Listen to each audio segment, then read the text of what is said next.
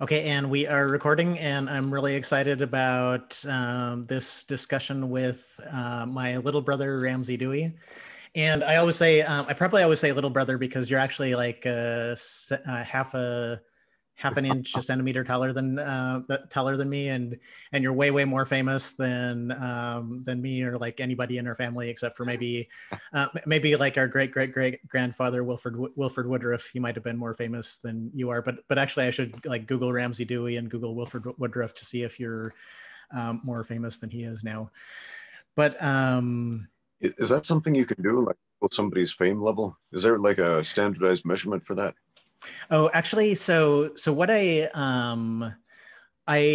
was actually trying to use like Google search results to find like word frequency. Like I spent about a week trying to figure out because you know how Google says, oh, like there are 10 million results, but after doing a whole bunch of Yeah. research and setting a bunch of like automated programming stuff to like tie into that, I realized that like those when it says you have 10 million results, then it's not actually accurate, and it really could be like 300 results, or it could be like 7 billion results. Google just pretty much like picks a random number and displays it for like 99% of everything that you get back. So actually I I did a popularity search with all my Facebook friends, or like all my Facebook friends that I thought would have like Google search pages, and my friend with the most results, her name's Lindsay Willis, and she's like this Utah motocross racer, and I think she also like poses for photos too. So anyway, she was my most famous friend back then. So I'm kind of guessing that you're my most famous friend now, because I don't know of anyone else that has a gigantic YouTube channel. Interesting. But anyway, I'm sorry. Go ahead. That is interesting how Google has essentially become the metric for measuring fame, at least outside of China, because you can't access Google in China without virtual private network. But yeah, this is something that is very prevalent on YouTube. For example, within a relatively small community on YouTube, I'm famous, if you will, and then everybody outside of that community has no clue who I am. So it's a weird type of fame. Yeah, and it's a thing that didn't exist when we were kids, because when we were kids, the only famous people were movie stars and rock stars and maybe presidents of the United States, people like that everybody knew. And other than that, it just wasn't really a thing to be like 100,000 people know who you are type of famous. Oh yeah, and it's interesting. Have you ever? There's a guy in Thailand that's famous only in Thailand. He's actually from Utah. His name is Adam Bradshaw. Have you ever heard of Adam Bradshaw? I've heard the name, but I don't know who he is. But I have heard the name. And maybe I might have told me about him before. Yeah, I might have talked to you about it before. So Thailand has like 68 million people, and probably like 65 million of those 68 million people know who Adam Bradshaw is. A lot of them don't know his last name. His name is Ajahn Adam, and Ajahn means teacher. So basically, like Teacher Adam is the way that everyone calls him. But yeah, like probably like 65 million people in Thailand know about Adam Bradshaw, and then probably like you, me, and like 3 other people that aren't in Thailand know about Adam Bradshaw. So he's just absolutely huge, and he's from like a smaller town in like northern Utah, like Cotton something, and yeah, nobody. I would guess that like he walks in being like, oh yeah, I'm super famous, and everyone's like, no, you're not famous. You're just Adam. Yeah, man. Yeah. So how is your YouTube channel going? I noticed you've been doing a lot of fascinating interviews. The interviews that the internet didn't necessarily ask for, but that it needs. Wow, and that's a really really nice endorsement.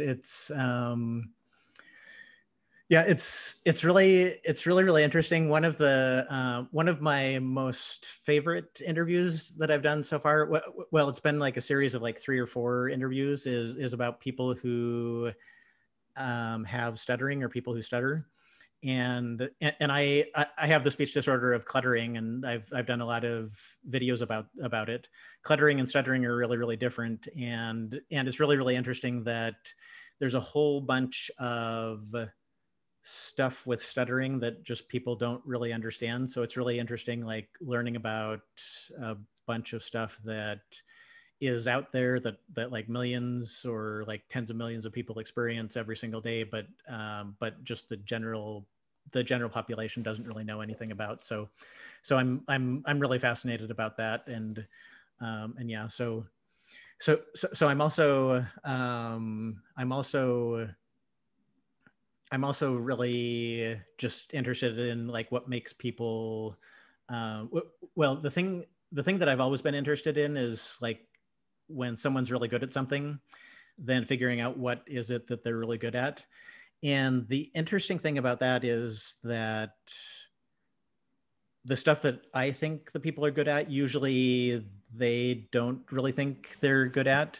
So, so like so many times, like when I was younger, I would say, "Hey, you're good at this. Can you explain this to me?" And the person would be like, "Oh, no, I'm not good at that. I'm good at making baskets." And like their baskets look horrible, but that's the thing that they think is they're really really good at.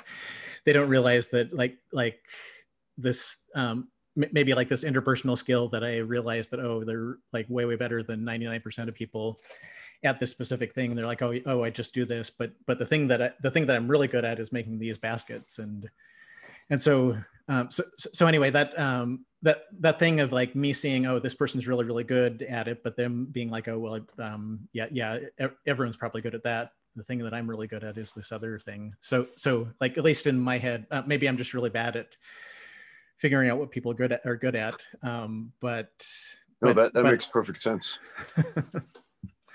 Yeah, that reminds me of something I've been doing lately on my YouTube channel. I've been conducting this poll, maybe you've seen it, where it looks like it's this hypothetical fight tournament. If you got like all the YouTube martial arts YouTubers basically, and had them fight in a single elimination UFC one step tournament, who would win? So I proposed the simple question, and then just put all the YouTubers stacked against each other, let people vote like who would win if they fought in a no rules type of fight. And I noticed very quickly it turned very much into a popularity contest, whereas there were these phenomenal athletes being completely overlooked by these tiny little dudes who don't necessarily know how to fight that well, but what they do really well on their YouTube channels actually has nothing to do with fighting, or very little to do with fighting.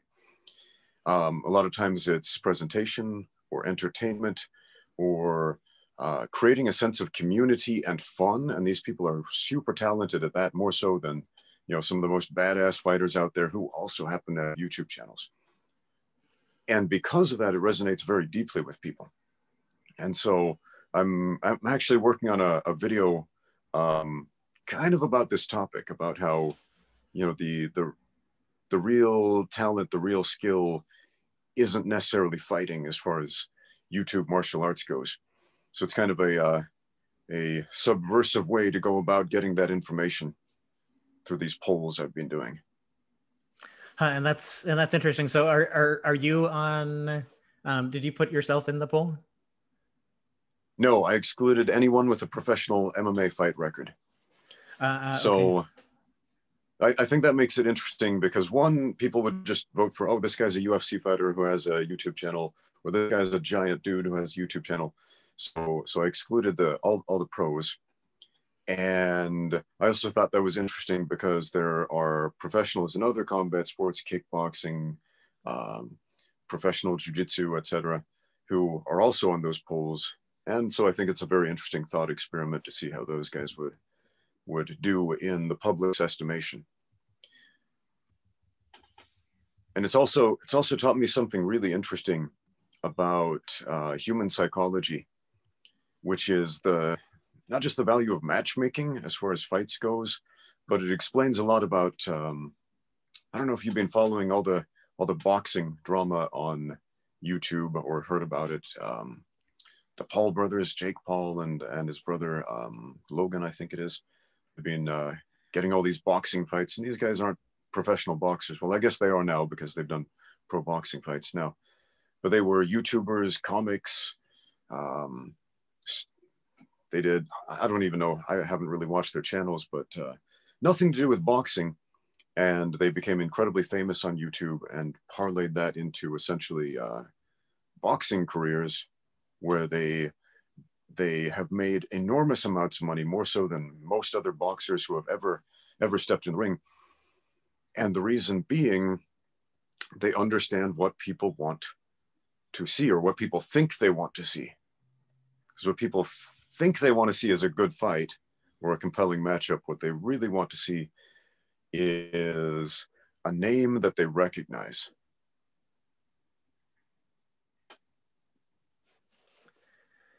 Yeah, and that's interesting about like what people think they want versus what they what they want, and then especially like fame on YouTube. I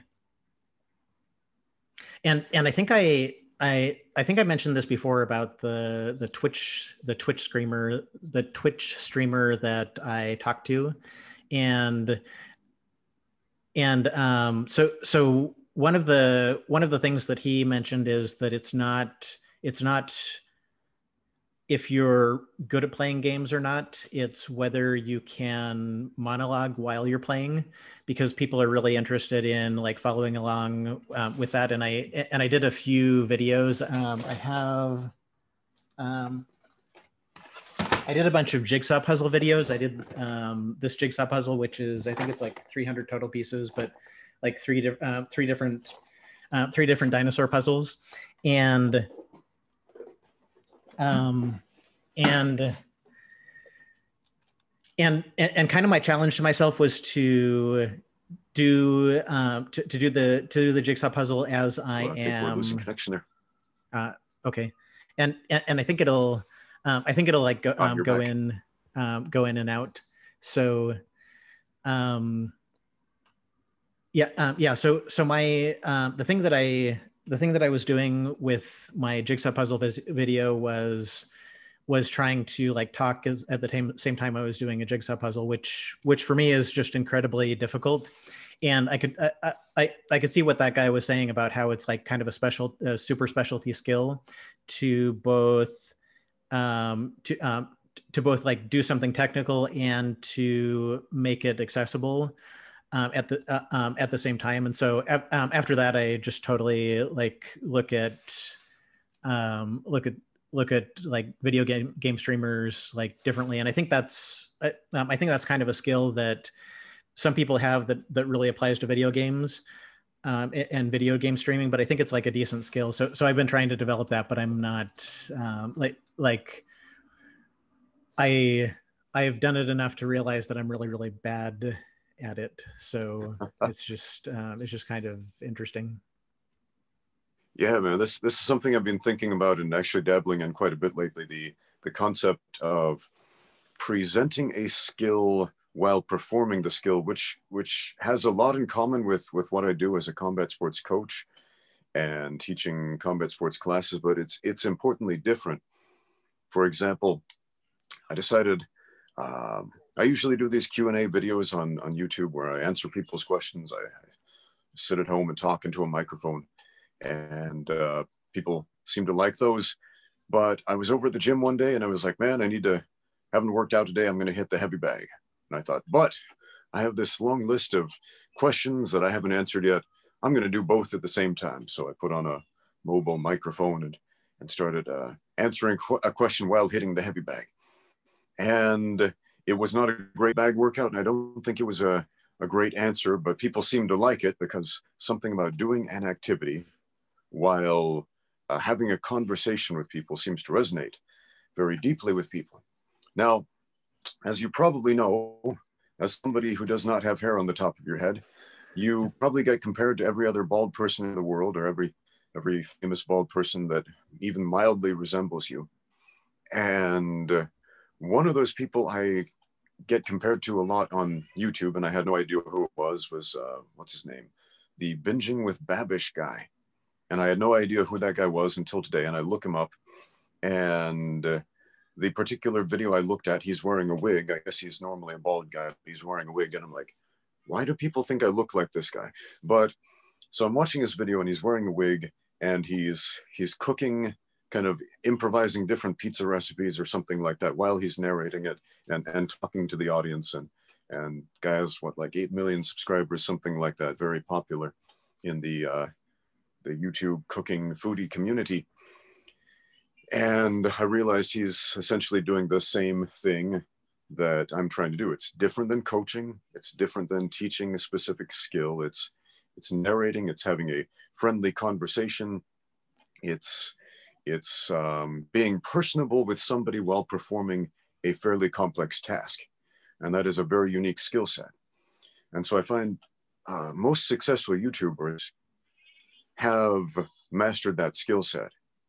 And often the skill they're presenting, again, that's not what they're actually the best at. Like, again, with martial arts YouTubers, you see this all the time.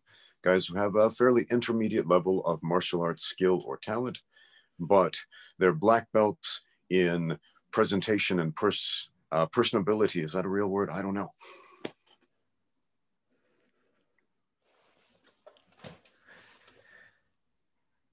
Yeah, and I don't know if personability is a real word either, but that's a really, really good point. And I just I think it's really interesting. So did you because I saw a video where you were boxing and answering questions at the same time. Did you just do one, or is that like a new ongoing thing that you have done? I've done 4 of them so far. I did a couple hitting a heavy bag, one hitting a double end bag, and one hitting the speed bag, which a lot of people hated because the speed bag makes a lot of noise, and so they hear the drumming in the background a lot, whereas the punching sounds on the heavy bag are much more muted. And a few people were like, "Man, I love the sound of the speed bag. It's so cool. It's rhythmic." And other people are like, "It's giving me a headache. I hate this. Never do this again." So Yeah, the that background noise makes a big difference. So I think I saw the first heavy bag one that you did, and that was very, very impressive. Like I'm not really sure how you actually like punch and talk at the same time. So that's kind of a question to you: is how do you punch and talk at the same time? How do you punch and talk at the same time? Well, technically, I wasn't speaking as I was punching. It's more like punch and then talk, and punch and talk. And you breathe in the patterns of punching while you're punching, and then you breathe in the patterns of talking while you're talking. Now, as a combat sports coach, having spent many years teaching fighting techniques, talking them through while I'm doing them, it's an acquired skill to be able to essentially switch between these 2 breathing patterns. I mean, the first time I tried it, this was a long time ago. I remember back in the United States, I applied for a job at this community center where they were looking for like a kickboxing coach, and the kickboxing coach was to cover basically both like practical kickboxing classes and like aerobic Taibo style kickboxing classes. And I thought, okay, I can do that. I'd never taught an aerobics class before. I'd seen them, I had attended them, and I thought, okay, that looks pretty simple. You do the movement and talk people through the movement. And so they have me give a demo class. And I'm trying to do like this Taibo thing, like, okay, punch and kick and whatever. And I quickly realized the breathing patterns for speaking and the breathing patterns for striking are radically different. And being able to rapidly switch between the 2 is a skill set I didn't have at the time. It's a skill set that you have to acquire through practice. So it's always kind of alarming, right? At least it was after that, when I saw aerobics instructors doing this very high intensity movement while speaking casually throughout the whole thing. My last YouTube video was about kettlebells. Somebody asked me, hey, what are some kettlebell movements that have athletic crossover to combat sports? And kettlebell around, showed some, walked through them, explained why I thought they were good movements for combat sports, etc. And I didn't think much about it, and I put it up on YouTube, and I got a bunch of comments saying, "Did you swing a kettlebell around while speaking for 25 minutes? That's crazy. That's insane. That takes a superhuman level of stamina." And it takes a certain degree of stamina, of course, to swing a kettlebell for 25 minutes. But I think, you know, athletes can do that, right? Athletes can do that. But afterwards, I thought about it, and what they're really impressed at is this ability, which they don't even recognize, which is the ability to switch between athletic breathing and conversational breathing very quickly. That's really interesting. That's something that I've been thinking about a lot. Going back to my speech with cluttering, one of the things with cluttering is that folks who have cluttering don't really monitor their breathing at all. And so I remember when I was young, and I was talking, and this still happens to me sometimes, but I would kind of forget to breathe, and so I would run out of air while I'm talking, and so I realized, well, that's kind of a skill that I can develop to remember to breathe. But just like something about me, like I naturally don't have in my head, okay, well, you need to take a breath as you're talking, like that. That doesn't really that never really connected for me. And so I'm really interested in you giving a kind of technical description of athletic breathing, and then conversational breathing, and like how can people learn about that? How can people develop their skill in that? And what is it? Okay, sure. All right, as far as athletic breathing, it's going to depend on the athletic activity. So there is as much specificity to breathing as there is to the specific sport that you are breathing in. So a simple example is powerlifting. Okay, in powerlifting, we're talking about the squat, the deadlift, and the bench press. Now, what is usually used, the Valsuva, I'm probably mispronouncing that, breathing method, which means you breathe in really deep. I like to breathe in through my mouth and then through my nose to hyperinflate the lungs like this. And then you hold that breath as you're performing the lift. And as you finish the lift, you can exhale. And then before you begin the next lift, the next repetition, you inhale again and you hold it. And that makes your midsection really tight. And the reason behind that, your midsection just has the spinal column and no other bones supporting it. And all this squishy stuff, the organs and the meat around the outside, and not much else. And so when we inhale, we make it more rigid. And if you're wearing a weightlifting belt, it gives you intra-abdominal pressure, so pressure against the belt that makes it really solid. It's like an exoskeleton, which is why ants can lift so much weight relative to their body size, because they're covered in a skeleton. And we're not. We're soft and squishy, basically. So we're trying to emulate an ant as much as we can through our breathing method. Now, that's one form of athletic breathing. Now, in sharp contrast, if you're punching, kicking, striking, the breathing is going to become percussive.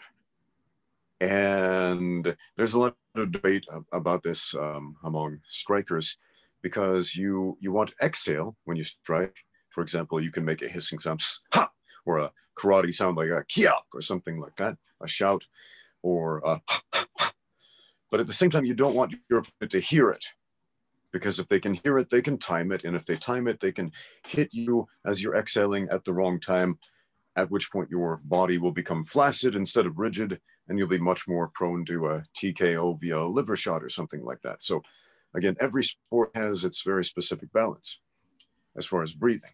But generally speaking, if I'm striking, I will focus only on exhaling, not on the inhale, because when you're in a hyperventilating state, when you're moving around, exercising, jumping around, fighting, etc., you will inhale automatically, but you won't exhale automatically. That you have to give some conscious effort toward. So a very simple way to moderate that is when you punch, breathe. When you strike, exhale, right? And then the body inhales on its own, okay? And that has a bunch of great things it does for you athletically, biomechanically, etc. Now, if you contrast that with a different sport, like say distance running, which is something you and I used to do a lot of back in the day in college. I remember you'd say, hey, let's go on a ridiculously long run or something like that and pretend we're marathon runners. And I remember I used to get these horrible side aches because I was very unathletic and didn't practice running. And you would say, essentially, just suck it up, it'll go away eventually, something like that. But I found that as far as a distance running or swimming or any sort of distance moving type of activity is concerned, the breathing must be rhythmic and regular. And yeah, if you change the rhythm, then it disrupts the process. And that's different than fighting, because fighting isn't the same type of rhythm, and that's different than weightlifting because you're holding it. So again, every activity, depending on how you want to move, that's how you breathe, or how you breathe determines the way you move. Now, this is also something I studied extensively in college, studying dance. In modern dance, that was one of the things I studied, Spanish and dance. The connection between breath and movement was overemphasized because it is one of the most important aspects of movement. If you sit front row at, say, a modern dance concert, you ever done that before? Yeah. Okay. And if the music's not too loud, you will hear the dancers breathing, which is in stark contrast to, say, classical ballet, where they're trying to hold their breath and make it look effortless and try to represent these ethereal creatures that are not even human.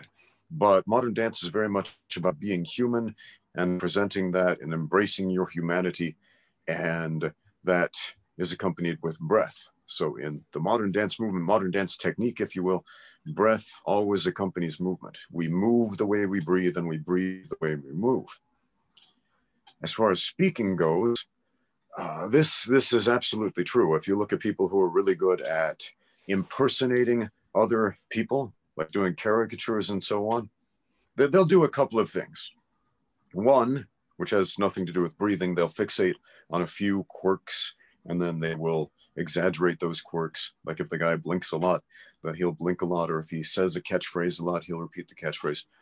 But if it is going to be a good impersonation where people can be like, wow, that's exactly like the guy, what they're really hearing is the cadence of the breathing.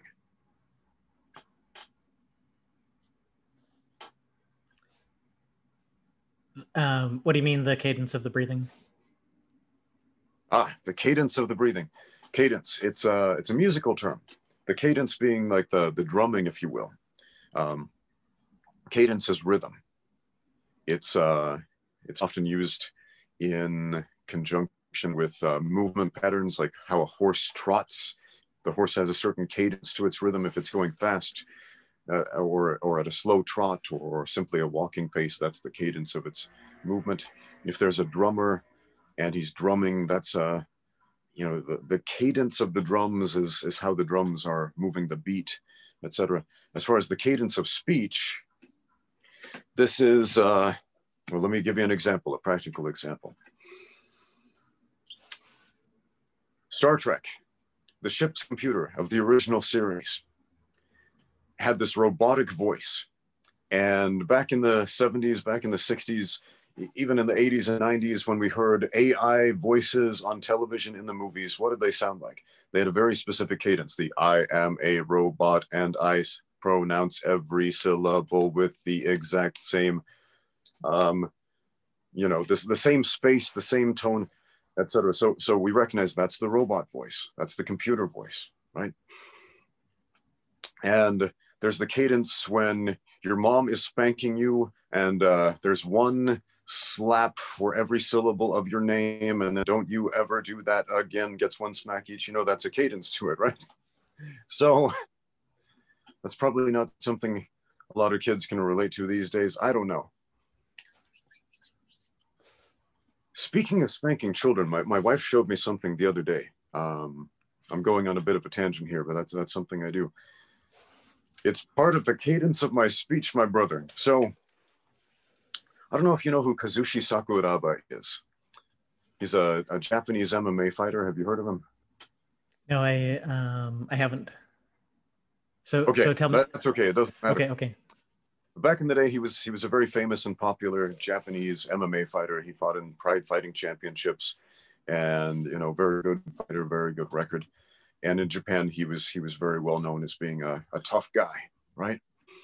And my wife showed me this old Pride Fighting Championship poster that was circulated in Japan. And on the poster, it had a picture of Kazushi Sakuraba lying on the floor, looking like he's scared. And then his mom was standing over him with like a stick or a wooden spoon or something like that, about to beat him. And the translation from Japanese said something like, "The only one who can beat Kazushi Sakuraba is his mother." Yeah. So apparently jokes about moms beating the kids are pretty universal as far as I can tell. Yeah, that's interesting. And when you were doing the beating imitation, I was thinking, oh, did other people's moms spank them exactly in time with one spank per word, or was that just was that just our mom? But it's interesting. So basically, you're saying that really the comics that do really good imitations are have the cadence down very, very well. Is that basically what you're saying? They get the cadence of the breathing down. And so that's I think a perfect example. So it's interesting that go ahead. Go. So it's interesting like that in yeah. So it's interesting with the with that. That's something that I've been thinking about a lot, because one of my future videos is going to be about William Shatner's speech, and because William Shatner, you know how William Shatner has like a lot of pauses, and he said. People obviously ask him about it a lot, and his standard answer is, well, the reason that I'm pausing is because I had to memorize like 10 pages of script every day, and so I would pause and like try to remember the word, and then and maybe the word was permission, but if I didn't pause, then I would accidentally say percussion, and so that's the whole reason for my William Shatner pauses. So that's what he said. And so I was thinking about like in terms of my speech, that's I thought, oh, well, that's really interesting, because like that kind of thing where I kind of know what I want to say, and then it doesn't actually like come out right. That happens all the time to me. And so I'm going to make this video where I claim that the cure for cluttering is to talk like William Shatner, and it's going to be kind of, well, and have you heard about how people think that the cure for stuttering is to sing? Have you ever heard about that before? That. Okay, and I've heard that theory. Yes.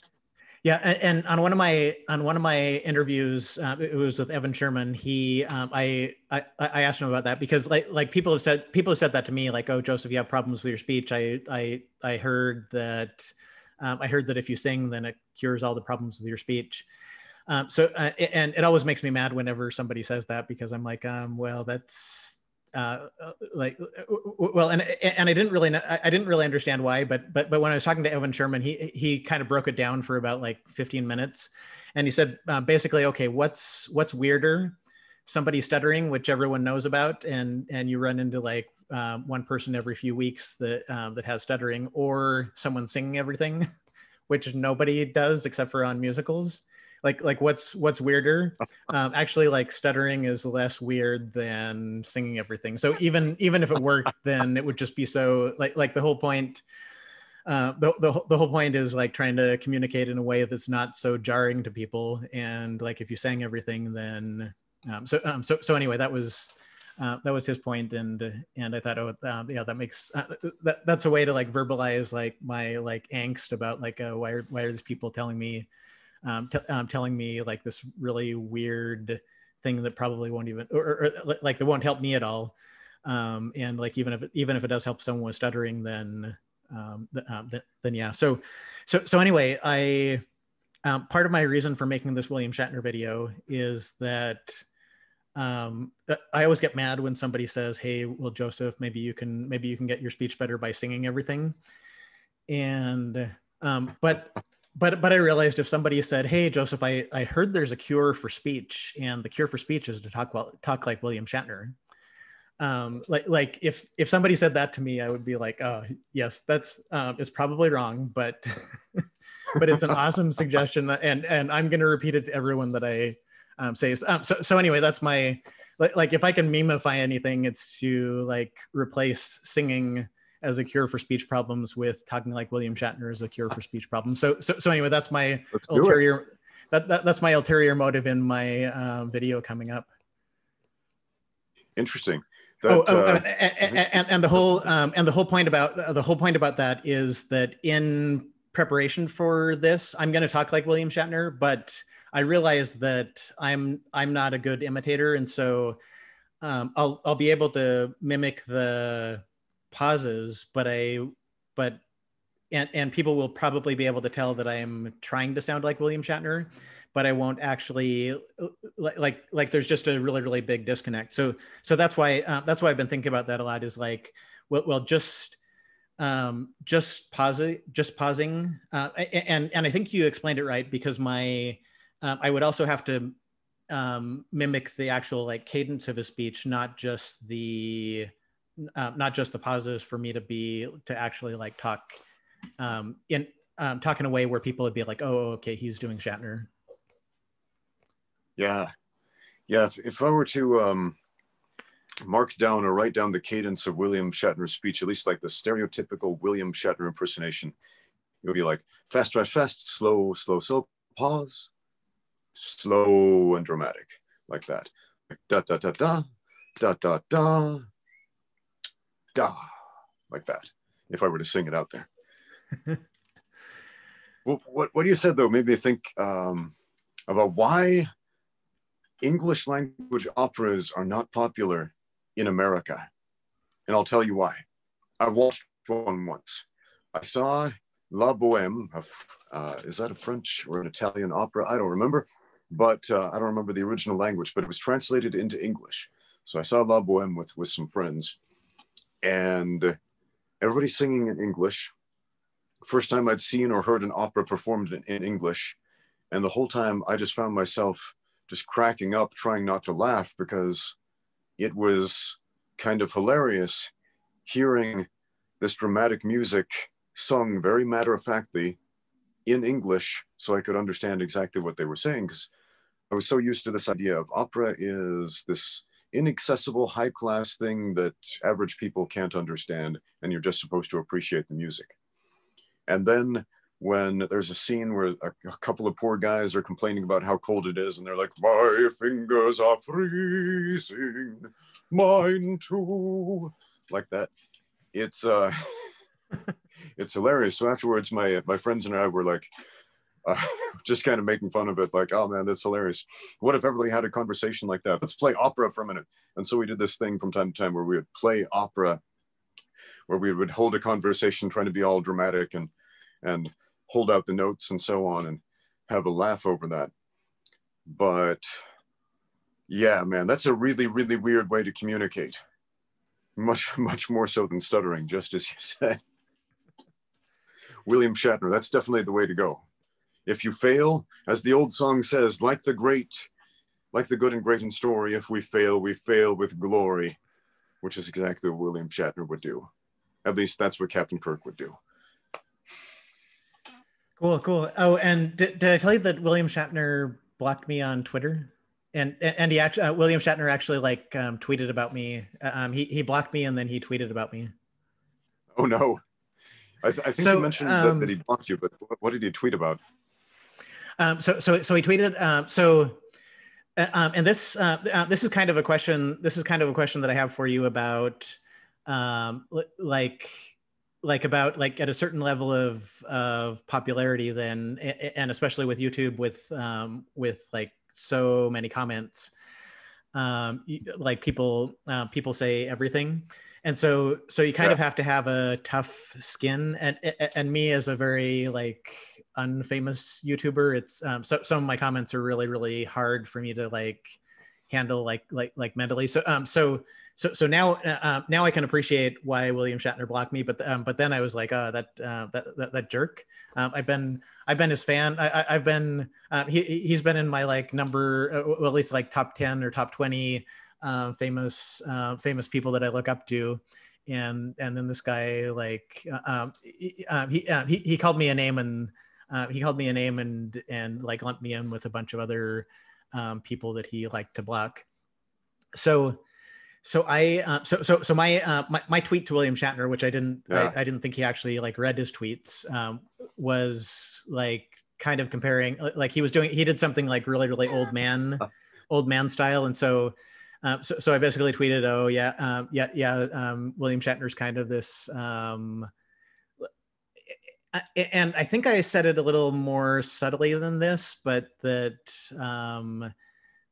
basically William Shatner is kind of like old man out of touch, kind of like Chevy Chase on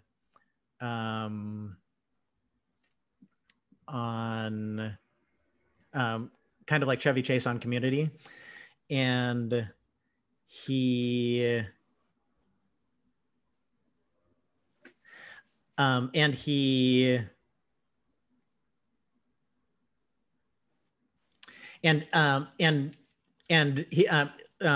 I said, he didn't take it very well at all, and then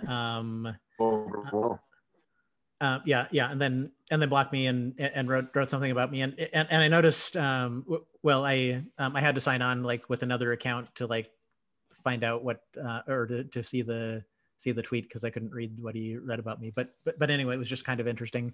And so first I was mad at William Shatner, but then I realized, oh well, that's like something that like that's hard for me, and I've gotten like three negative comments and like 4 neutral comments, and so and I thought that like at some point you just kind of get over it, but I guess with I guess sometimes sometimes you don't, and so that's kind of that's something that I want that I was wondering if you could talk about, is like how you how you've dealt with that, and going from like a beginning YouTuber where like nobody comments on your videos to now where you get like 7,000 comments on each video, and just like how to handle all of that emotionally. Okay, man, that's such a fascinating question. One rule I kind of give myself for dealing with anything in life is that I will try a bunch of different varied approaches so that I can learn something from it. And as far as trolls, man, I've read so many different things, or just people mean or disrespectful or vulgar, etc., because it happens a lot. Now, it's like when YouTube was brand new, the comment section on YouTube was just an absolute pit of despair. It was a cesspool of the most vile, angry people, you know, because communicating on the internet was still kind of in its infancy. And people had this newfound sense of anonymity, and they see people who put their faces out in public, their names out in public, their skills and aptitudes out on public. And for some reason, the internet troll was born. This guy who just wanted to get a rise out of people by upsetting them, or somebody who's had a bad day and wants to take it out on somebody else. And one thing I learned right away, as far as like martial arts videos on YouTube, or really anything as far as any athletic skill is concerned, especially fighting, people want to fight with you, especially people who can't fight physically. They want to fight with you verbally. So again, when my YouTube channel was brand new and had less than 1,000 subscribers, I still got tons and tons of angry messages saying, "You suck, you're the worst fighter ever. If I was in there, I'd do this and this and this." And I remember this video I put up, it got over like 1.5 million views back when no videos were getting 1.5 million views. It was actually before that Chris Crocker video, "Leave Britney Alone," that got over 1 million views, and everybody freaked out about it. Like, what, YouTube videos can be popular? Yeah, I actually made a YouTube video that got over 1 million views before that. Nobody freaked out, except the internet trolls. Because what it was just a fight that I had where I got knocked out. It was one of my early kickboxing matches. And a much more experienced guy, and he knocked me out. But the way I labeled the video, it was Muay Thai versus Taekwondo, knockout, something like that. So I immediately polarized people into two camps, the Taekwondo guys versus the Muay Thai guys. And of course, both camps, the guys who like Taekwondo come in and say, "Oh, that Taekwondo wasn't a real, you suck, you're the worst person ever." The Muay Thai guys come over, represent their point of view, and they're like, "Haha, take that, you dumb Taekwondo jerks." And I think that's the reason why it went viral. Now, that being said, most of the response in that particular video wasn't personal. Some of it was, but I got this flood of negativity, and I just kind of took it for granted. Okay, this is how the internet is, and some of it was very upsetting. And you know, when people say you're the worst guy ever, you suck, you're the worst person on earth, a small crippled child could beat you in a fight, and you know, just all these silly things, trying to cut you to the soul. You can tell yourself that doesn't matter. Sticks and stones will break my bones, but words will never hurt me. But words have a powerful effect on us, and they always will. And so a comment I often get from people who comment on my videos, because I read most of the comments. I try to read all of them, but I get so many now. But I read most of the comments, and I reply to a lot of them. And about half of the time when I reply, the response is, "Whoa, you actually read the comments? I wasn't expecting this. That's crazy. Nobody else reads their comments or replies to me." And it establishes this human connection and makes people feel special. But I had an interaction with an angry person on YouTube who said some mean things on my last video, and I did something I'd never done before. He was complaining about my my kettlebell technique. I made this video again about lifting kettlebells, and I'm using some fairly light kettlebells, 12 kilograms each, for the demo in this video. And he goes on about 12 kilos, that's not enough. You suck. You're a weakling. I can lift like 16 kilos. And I'm like, that's not even the point of this video. But it was an annoying comment, and I was like, I don't want to engage with this guy. I want him to learn a lesson, and he's not going to learn that lesson by me saying, "Look, that's not the point of the video. It's a demonstration of technique. It's not an ego lifting session. I can clearly lift a lot more weight than 12 kilograms or whatever." But so what I did, I pinned his comment.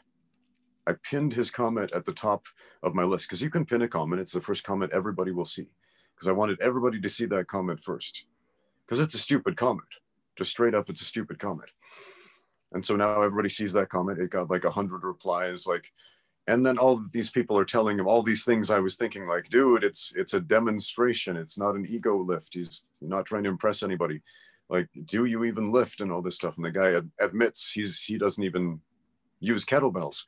And everybody's like, "You're complaining about his kettlebell technique and you don't even know how to use a kettlebell. This is, Anyway, so essentially I have a certain power where I can get my fans to do the fighting for me, if you will. And that was kind of awesome.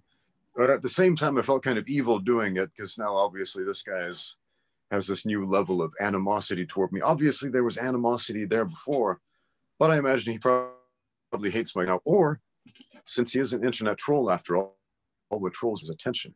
So in a way, I gave him exactly what he wanted. He wanted attention. And when you give a negative response, you're going to get negativity in reply. And so that goes without saying. But hopefully some teaching has happened there. Now, back in the early days of YouTube, there was this guy went by the name White Eagle 0001. He since has deleted his account, and I'll tell you why. So this guy used to troll my videos, saying the worst, horrible, vile things ever. And I decided, you know what? This is an anonymous troll. I'm going to take advantage of that. And this guy was challenging me to a death match. Like, let's have a secret underground death match. Like he went on saying he was a Navy SEAL and a black belt in 16 different fighting styles and the toughest guy ever and like a 300-pound bodybuilder physique. And obviously it's all just, you know, this made up story from this kid trying to feel special. But he's very heavily engaged in antagonizing with me. And I think I'm going to take advantage of the fact that he is anonymous because he thinks that's his strength and really it's his weakness. And so I got a friend of mine who kind of a brawny guy, my friend Zach, who you know, let's just say he kind of looked like a nerd, to play the part of White Eagle 0001. So I make a video inviting White Eagle over to my gym to fight with me with $100,000 on the line, because that's what he asked for. He says, you put up $100,000, I'll put up $100,000, the winner takes all. So I get this briefcase filled with fake money. And I'm like, all right, White Eagle, here's the money. Come to my gym. Here's the address. Here's the date. Be there or else. And a few days later on the day, I filmed this video where White Eagle shows up, and it's my friend Zach, this scrawny little nerdy guy. And he comes in and we have this fake fight where I kick him in the leg once and he's like, ah, and he starts crying like a baby and limps out of the gym and then says like, gives some excuses and then runs off. So White Eagle, the real White Eagle, in the comment section begins to flip out. And he's like, no, guys, that wasn't me. That wasn't me, guys. It was a fake. He's lying to you. I'm really 6'7" and 300 pounds of solid muscle. I'm a Navy SEAL and all this stuff. And everybody in the comments starts doing my fighting for me because he just sounds so ridiculous. And they're like, dude, just own up to it. You lost the fight. Give Ramsey the $100,000. Stop making excuses. And he's like, no. And then I made another video where White Eagle came back and got beat up again, this time by a child. And then another video where he gets beat up by another kid. And then another one where he's trying to steal my grappling dummy because they're in love. And it's just completely farcical at that point. And White Eagle is just having a conniption fit in the comment section, and everybody's like, dude, it's you, just own up to it, because everybody's in on the joke but him apparently. And then he gets so mad he deletes his YouTube channel, and he's gone. Well, he probably came back, I'm sure, under another name, but it's fun to play with the trolls sometimes. I mean, they think it's fun to play with you, but when you can play with them, and it's not something you can always do, because sometimes they're just, you know, horrible psychopaths who if you engage with them, you will just always have a negative experience. But occasionally you can have fun with them. Now, I usually don't. I mean, those are two examples, you know, this recent where I pinned his comment and the White Eagle video saga. But sometimes I'll get a comment. I'll you know, first thing in the morning, I'll look through my comments and see like, okay, what kind of questions are people sending me? What kind of technique videos should I make this week? And so on. And then I just get this horribly abrasive stuff. And I'm like, this is not how I want to start my day. And sometimes I'll just be like, you know what? I don't want to hear from this guy ever again. Block, boom, gone. I've got that power. And that's great because I never have to hear from that guy again. Now, I've also done different things because that's not what I always do. Sometimes I do, sometimes I have. I remember when my channel started taking off, when it started becoming more popular, there was this one guy who left me an angry comment. And I got the feeling like this sounds like a guy who's having a really hard day, like he's having a bad time, and he's trying to lash out and continue the cycle of abuse, if you will. And he wrote this angry comment about how much I suck, and I wrote kind of a self-deprecating joke as a reply, to which he replied, "You know what? You're all right. I like you, man. I'm subscribing." And ever since, that guy's been a very vocal subscriber who likes my channel and supports it and so on. And oh, look, it's my daughter Eve. Hey, Eve, there's your Uncle Joseph. So Eve is becoming a YouTube star in her own right. And we're talking about YouTube fame a little bit and how to deal with angry, mean comments on the internet. Now, one thing, Eve has her own YouTube channel now, but one thing I did, I turned off the comments just because I didn't want her to have to deal with all the negativity. Now, a lot of people, they see a cute kid online, they're like, oh, how precious, what a cute child. And at the same time, a lot of people are just horrible and mean and awful, and they say terrible things like, you suck, you're the worst person ever, go kill yourself, and just, terrible things. And again, that's not something I want one of my daughters to deal with. And she's always saying, Daddy, turn the comments on, I want to read them. So yeah, and anyway. That's really interesting, Joe. I was listening to a Joe Rogan podcast where he kept telling the other person, hey, don't read your comments, don't read your comments, don't read your comments. And I think he said it at least like 6 times during his podcast, like advice to this other person about don't read the comments. And so it's I understand it's good advice. At the same time, like a huge part of your community is that you're a part of it and respond regularly to the comments. And I think people really like that. So I think that's really only like not reading the comments is really only an option for like ultra mega famous people like Joe Rogan. But speaking of Eve's videos, Vanessa posted the video of her talking to her the video with her and her teacher, and that was an awesome video. So I'm kind of wondering if Eve can talk about like how she became a YouTube movie maker, and why is the quality of your YouTube videos so good? What do you think, Eve?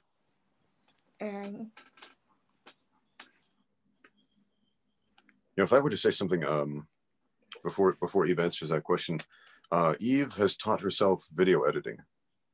Like when she started out, she would say, Daddy, help me do this. And I would say, essentially, if you learn how to do this yourself, you can make videos whenever you want. And so she taught herself how to edit videos and make her own music. She makes her own music on her YouTube channel, which is really cool. Because, man, modern technology makes making electronic music incredibly easy. But, yeah, could you rephrase the question one more time for Eve? Well, actually, I have a new question now. Is what's the next video that Eve is going to make? I think it's going to be another movie. Oh, another awesome. movie. Yeah.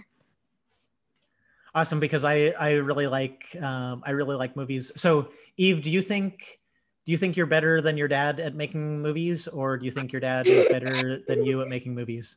Yeah, because I'm not really sure, because I see your movies and I think they're really good, and very, very fun. And then I see your dad's movies and they're also good, but I'm not really sure who's better at making movies. Well, I think I am because Daddy never makes a lot of movies. Yeah. That's a good point. Because it and I think he made some movies a long time ago, but sometimes he does like martial arts kind of skits that are like mini movies, with but not Elmo. Yeah, not movie, not funny. Cinder Elmo movies. Oh, have you seen Eve's Cinder Elmo Cinderella parody? He doesn't do Cinder Elmo. He just does Elmo. It's just Elmo. It's quite the production. And I haven't seen Cinder Elmo yet. What's Cinder Elmo? Cinder Elmo is about a boy who thinks he's a girl and there's some complex gender issues here in this video. Yes, Elmo thinks he's a girl, but he's a boy. And he's like, let me wear a dress, Goat. I want to go to the ball and wear a dress because my sisters are so mean to me. And then like, aren't you not supposed to wear a dress? You're a boy. You're supposed to wear a suit. And like, just do your thing. And then he makes him wear a suit. And then he's like, ew, what is this? This is trash. Give me a dress. So then he wears a dress. And it's super ridiculous. And he's like, I'm just so beautiful. Now let me marry the Princess Eve. And then Eve rejects him and calls him a gremlin. And then he goes to jail and he comes out cleaning again with his family. Cool. And he never got his who plays the Princess Eve? Me. Oh, awesome. So is the Princess Eve a good princess or a bad princess? She's a weird princess. Okay. What makes her that way? Because she thinks Elmo is a gremlin, even though he's not green. She judges a book by the cover. It's a fairly small role. Cool. And but I record. What's that? I recorded, and I holded Elmo sometimes. She was the puppet operator and the cameraman. I'm director. And the director. Too. Yeah. Cool. And you also made a video in Chinese too, right? Reading a poem and like line puppets, that one. Okay. And which what do you like making better, English videos or Chinese videos? I think English. How come? Because Chinese, it takes a long time to memorize it, like memorize the lines. So I was gonna do a homework assignment with my mom, and we did it. But like mom and me were having so much. It's so hard to recognize the lines, and it took a long time until mommy and me knew it. Okay. And then it is kind of hard to memorize Chinese lines. Memorize it. But you speak Chinese. I speak Chinese. Do. But some things that are not easy Chinese is super hard to memorize. Not easy kind of Chinese. So do you think do you think Chinese is easy to learn, or do you think Chinese is hard to learn? I think it's medium. But for other kids, it's like impossible for them. So why is it impossible for some kids? Why is it impossible for some kids to learn Chinese? Because some kids they come from other countries and they're very new, like they have been here for some months, and they just like they just like speaking their language. They think it's comfortable, and it's super hard for them to learn a new language when they're old, like maybe like I think 7 or 8. Okay. 7 or 8 is old. Wow. Yeah. And who speaks better Chinese, you or your mom? My mom. And then who speaks better Chinese, you or your dad? Me. I'm up. So the best is mommy, then it's me, then my sister, then it's my dad. Oh, so your dad is the worst person in the whole house at Chinese? The absolute worst. Yes. They can all have secret conversations around me. And then he doesn't know, and he's like, "What are they saying? What are they saying?" So do you ever speak Chinese with your dad? Not really. Anytime I've tried to speak Chinese to Eve or to Ivy, they always tell me to stop. They're like, "Daddy, just stop it. Stop speaking Chinese. Speak English." It's because he's not pronouncing it right, and I get confused. And they mock and laugh. Did you remember when we were kids and we used to poke fun at our mom because of her English accent, and she'd say things like the source of the sauce instead of the source of the sauce or something like that, and how the word sore, saw, sore, and 5 other words that sound very different in American English are exactly the same in Northern British English, and we'd all giggle about it. And she would get all mad and be like, just you wait till you have children. Well, I have children. They're doing the exact same thing to me now. So Eve, what's an example of something that your dad always says wrong in Chinese? I don't remember. It was a long time Basically ago. everything. But what is pretty good. He says what the best. I say what? Wo. Wo. And me. Wo. Wo And I me. ni. Yeah, he says that. He's good at that. And what does wo I ni mean? That means I love you. Oh, okay. That's really cool. So if if you had a friend and like if you had a friend in America and they wanted to learn a word in Chinese, what word would you teach them? I don't know what they want to say. I just ask them what you want to learn, and they're like, "What is the basics?" And then I'm like, "Wo, ni, what else? Cool, tian, xiao, da, let me think another one. Xiao." You know, Joseph, you should totally do a crossover with Eve on another episode of Easy Cheesy Chinese. What did you say?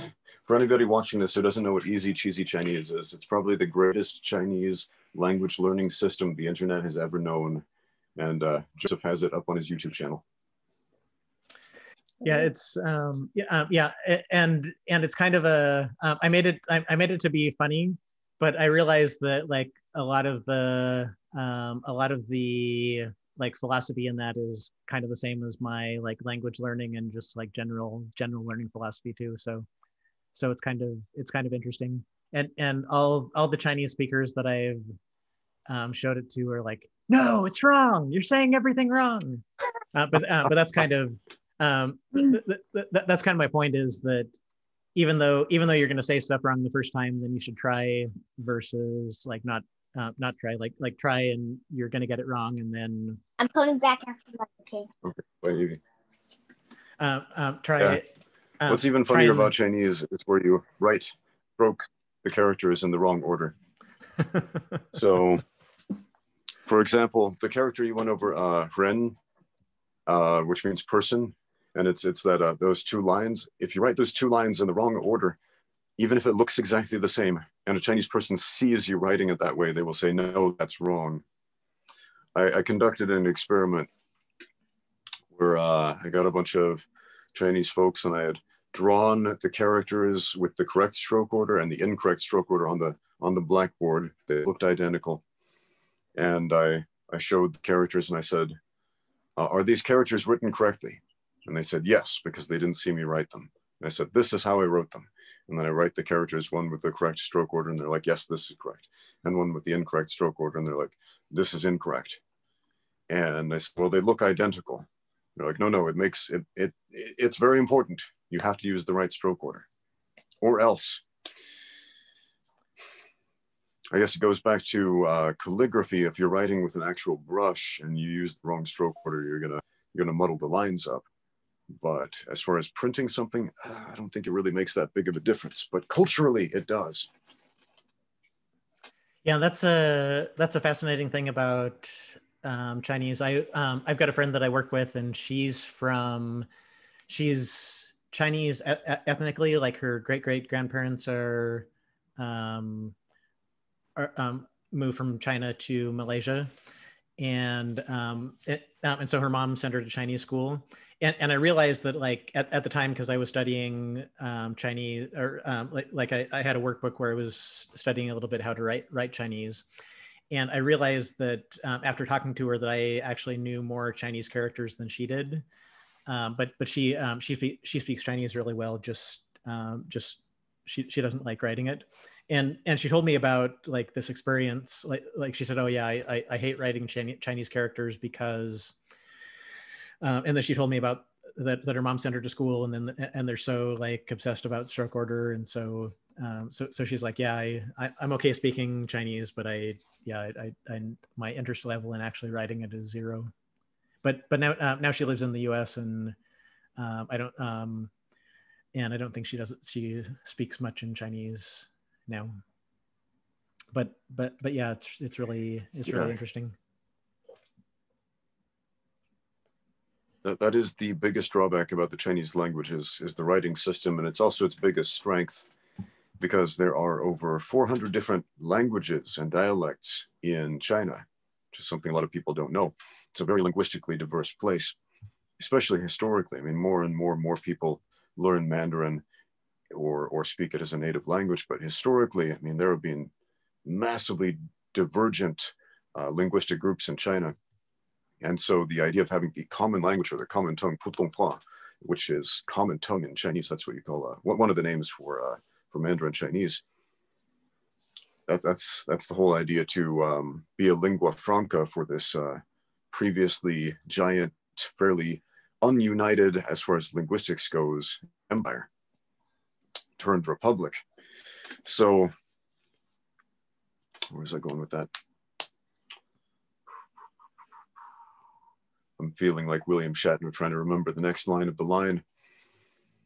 But yeah, but as far as a written language, and this is what discourages so many people, this is why Chinese has been very difficult for me to learn, whereas languages that use the Latin alphabet, I find are quite easy to learn and to study, simply because I can read them right away. As soon as I learn how to pronounce the letters, boom, I'm good.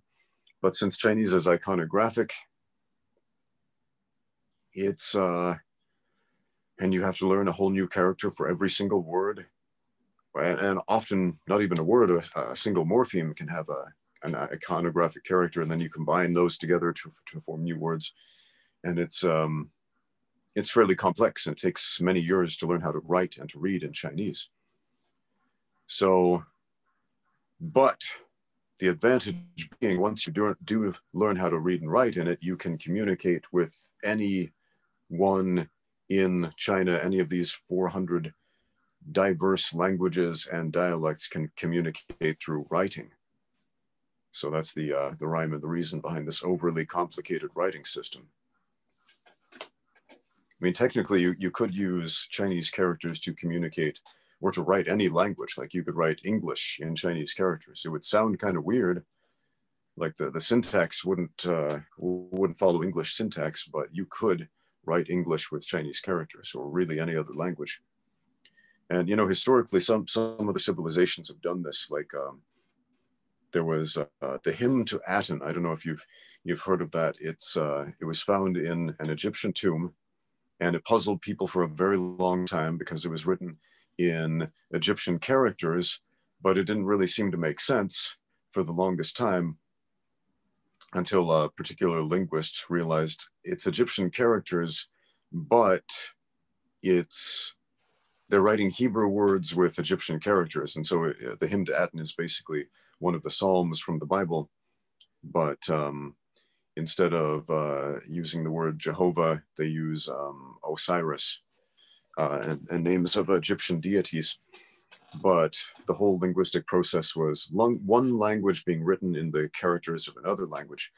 So that is the rhyme and the reason behind the complexity of the Chinese writing system, which is beautiful in one sense and incredibly frustrating if you just want to pick up and play as far as languages go.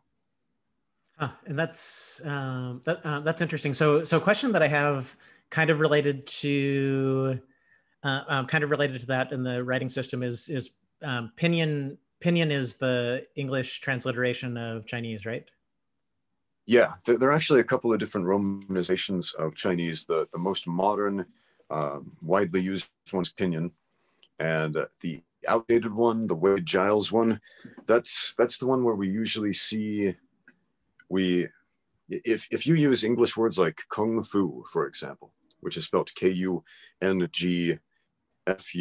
that's Wade Giles.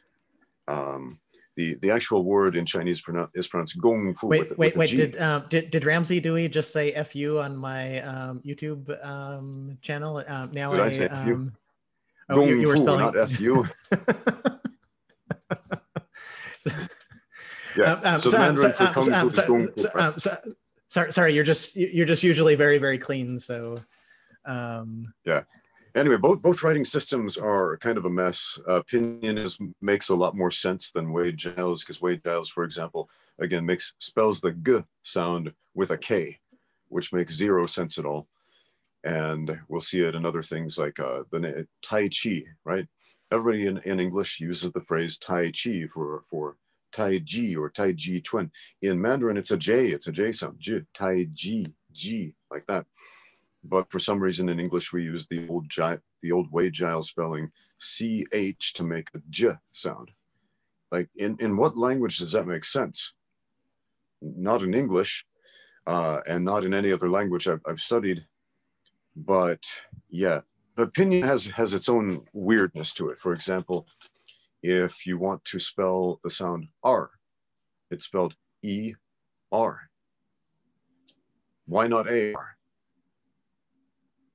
But instead ER, right? And then what else? But then the E can also make an sound in Wade Giles. It can be that R followed by an R, but it can also be a sound. And the big problem with relying on pinyin, though, is that Mandarin has a very limited number of sounds. And so we have a lot of words, a ton of words, hundreds and hundreds of homonyms, thousands of homonyms, words that sound exactly the same.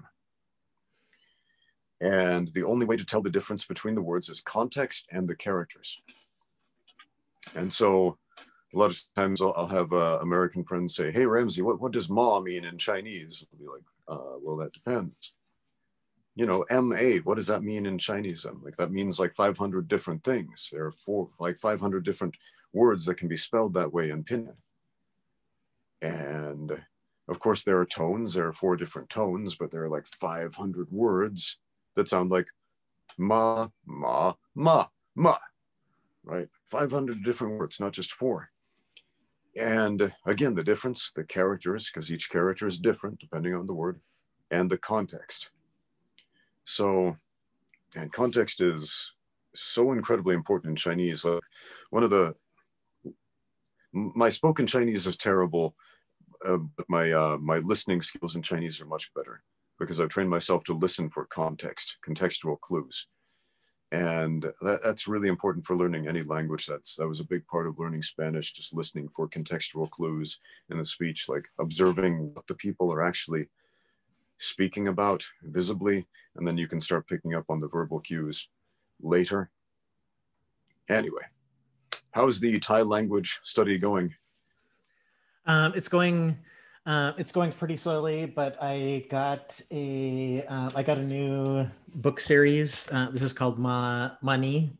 This says money, and it's this little girl right here is money.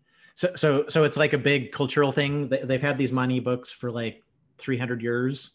That's why she's wearing like super old school Thai clothes, and this is called Mana Mani, and I think like one of these boys is Mana, and then this one's Mani.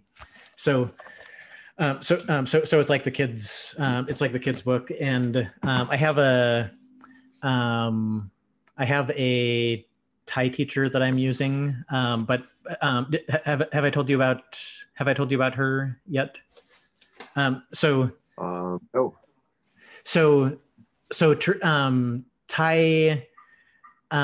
Thai teachers, like traditional Thai teachers, are really bad. And I've talked about that. Like, there's no like feedback loop because like students can't question their teachers. It's like a big like no in Thailand. A faux pas. Yeah.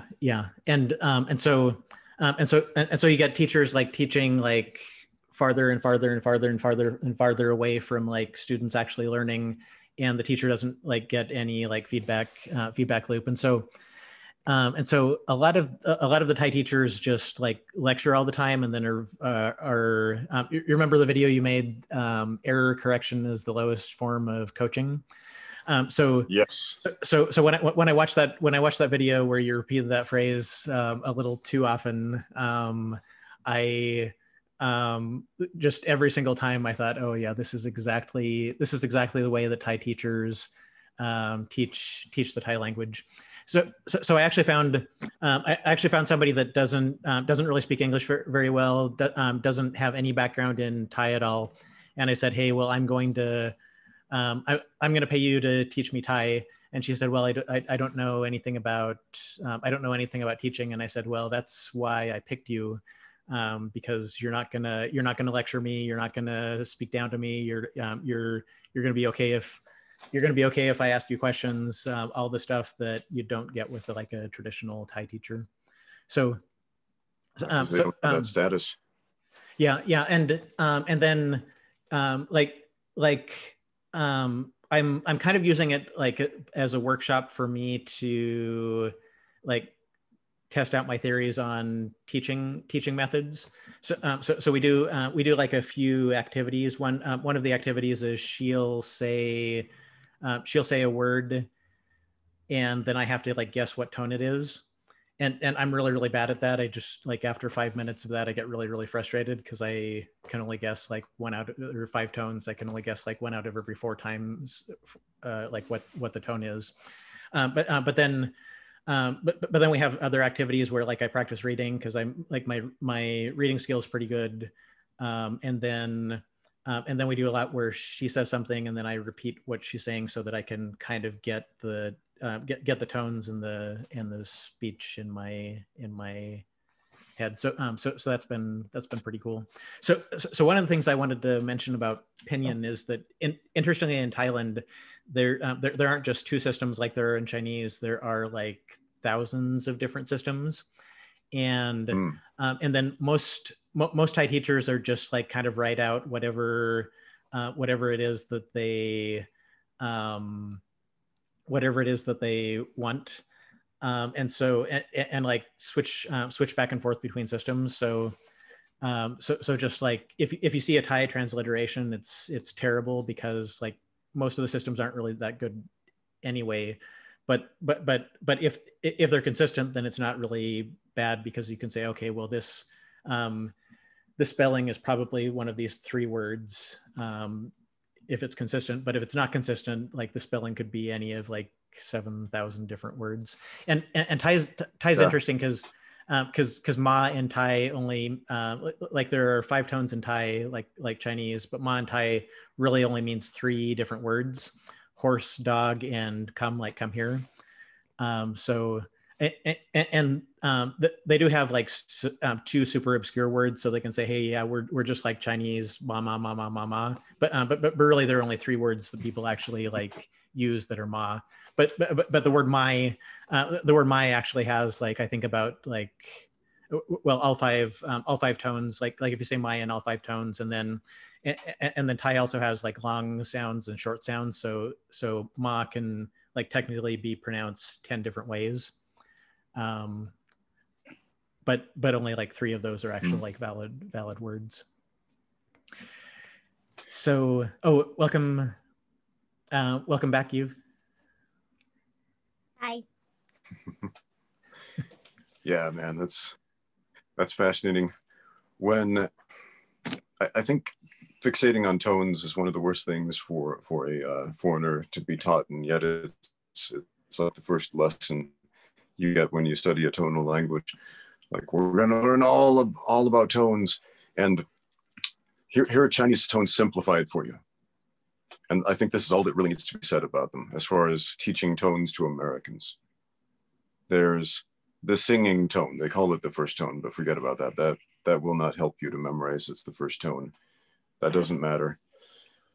It's the singing tone where you hold a note, like ma, ma, like that, right? Just one pitch.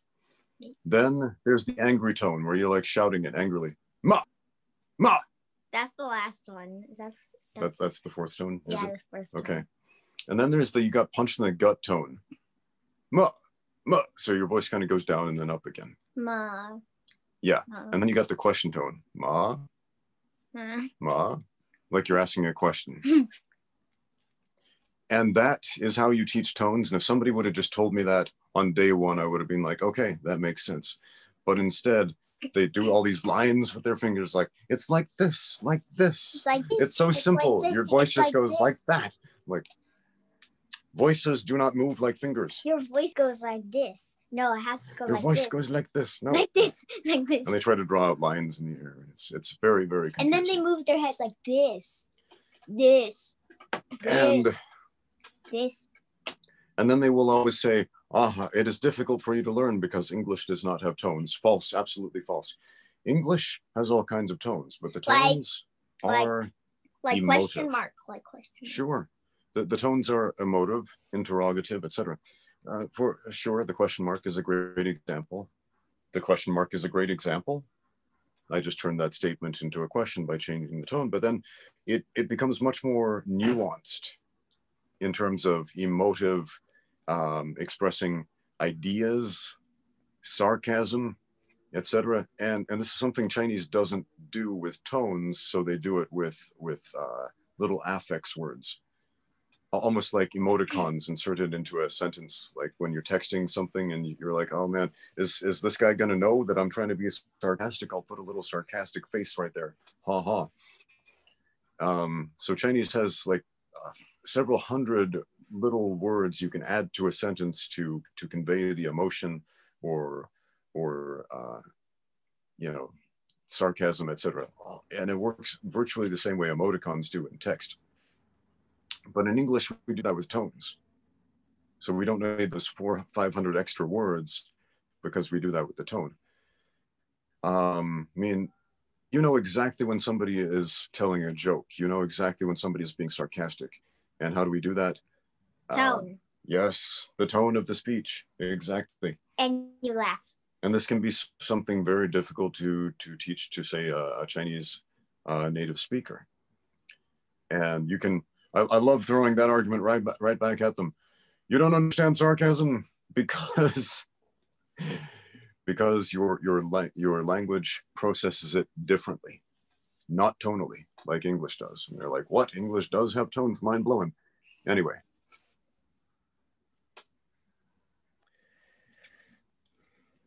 My mind's blown too. Yeah, Thailand has a lot of those like emoticon words too, and they translate into, well, like Thai people use them in English to, like, a lot of times people will say na ka, which is just like na is like a softening word, and then ka is like the polite word for women. So like people will say, oh, we'll have a sorry to bother you, na ka. Like combining English and Thai together, so it's kind of interesting. And then this is kind of a random like thing about Thai, but one of the things is that in Thai, when the second letter is either R or L, then in speech, then people drop that sound. And so like a lot of the Thai Muay Thai fighters, you're probably pronouncing their name like officially, but like if R or L is the second letter in a syllable, then like in speech they won't actually say it. So like the word krap, KRAP, which is the polite word for men. The most popular way of saying that is cop, just completely dropping the R, and so there's kind of so this. If you said krap, that would make you sound like a Shakespearean actor. Yeah, and so if you like krap, it sounds way too formal. Yeah, and so yeah, it's really formal, and And there's another, like the ultra polite word is kapom, but the official way to say it is krapom. But everyone just says kapom, even though that's like really polite anyway. So like if you're talking to a police officer, then you would say krap, or you might say that to your boss, like if he's the big boss in the company. But like generally like people just say kop instead of krap. And and my whole point, which isn't really a point anyway, is that it's kind of like translated like in reverse back to English. So one of the so okay is a word in Thai, and actually my a Thai friend pointed out that to me that okay exists in every single language. So if you're learning another language, then as long as you know okay, then you know at least one word in your target language, because it's a like universal word everywhere. So the interesting thing about okay in Thai is that there's a slang where they put the R into okay, which you wouldn't pronounce anyway. So they basically spell it okay, ray. And so that's something that like when I first saw that, like people saying okay but spelling it okay, I thought, oh, this is awesome. So that's my new thing, is to misspell okay as okay, just because like that's how the cool Thai kids do it. Okay. Awesome. It's kind of like the Chinese expression, the Chinese English expression, okay la. Which how would you even translate that? And like if a Chinese person says okay la. And that you can't really translate it, but it's just something people say. Wait, and pizza in Chinese is pizza, but with a different tone. How do you say pizza in Chinese? It kind of sounds weird, like someone from China says pizza in English. I don't know how to say it. I'm not a Chinese person speaking English. And I have this is my dictionary saying pizza in Thai. So tell me if it's anything like pizza in Chinese.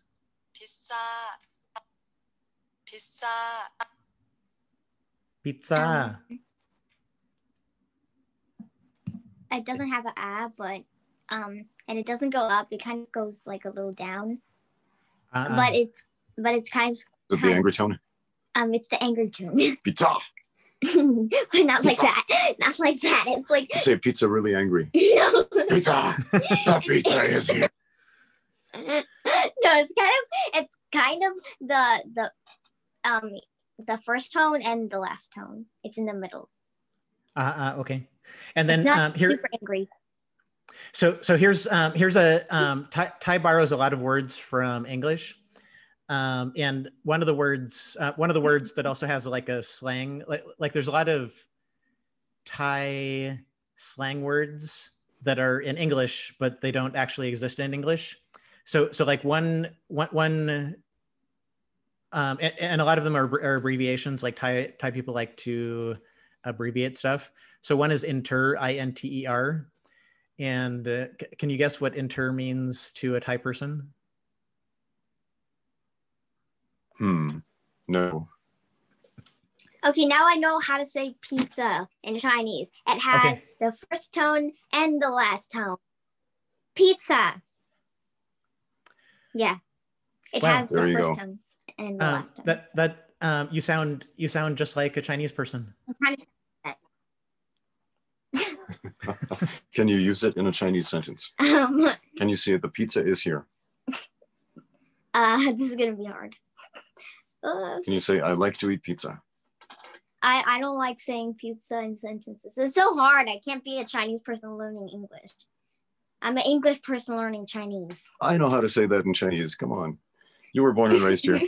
It's hard for me. Okay, so while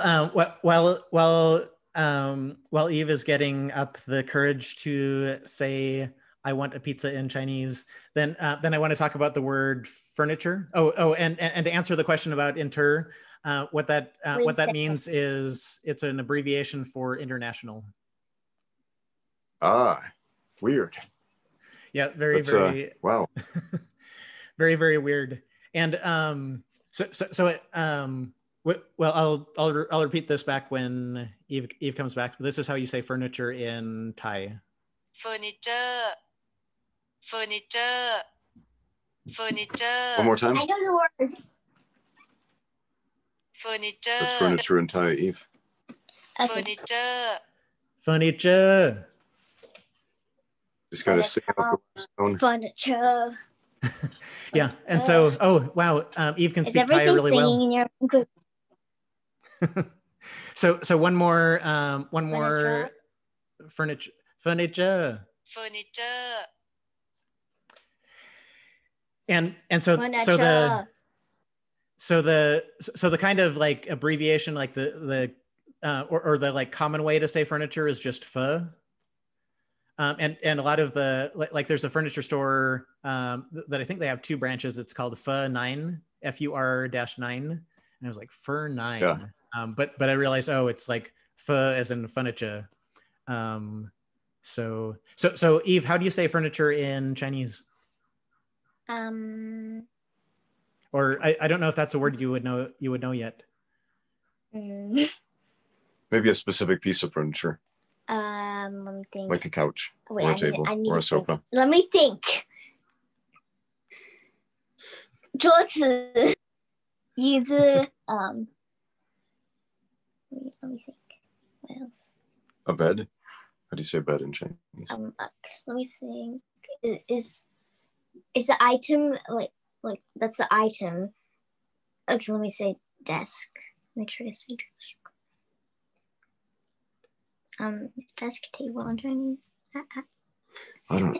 Chinese is a fascinating language in terms of the types of anglicisms that it borrows from English. Like almost every language does this these days. They borrow words from English, usually to replace words that don't exist in those languages. The Chinese is weird because it reappropriates its own words a lot to make more complex technical words. But then it borrows some really random words from English that it didn't really need to, like okay and bye-bye. Like people say bye-bye instead of the actual Chinese word 再见, which means goodbye. I mean, they'll say that, but it's really common, especially in Shanghai, or one of the bigger cities in Shanghai, for people to simply bid you farewell by saying bye-bye. But in a weird accent. Yeah. Yes. Bye-bye.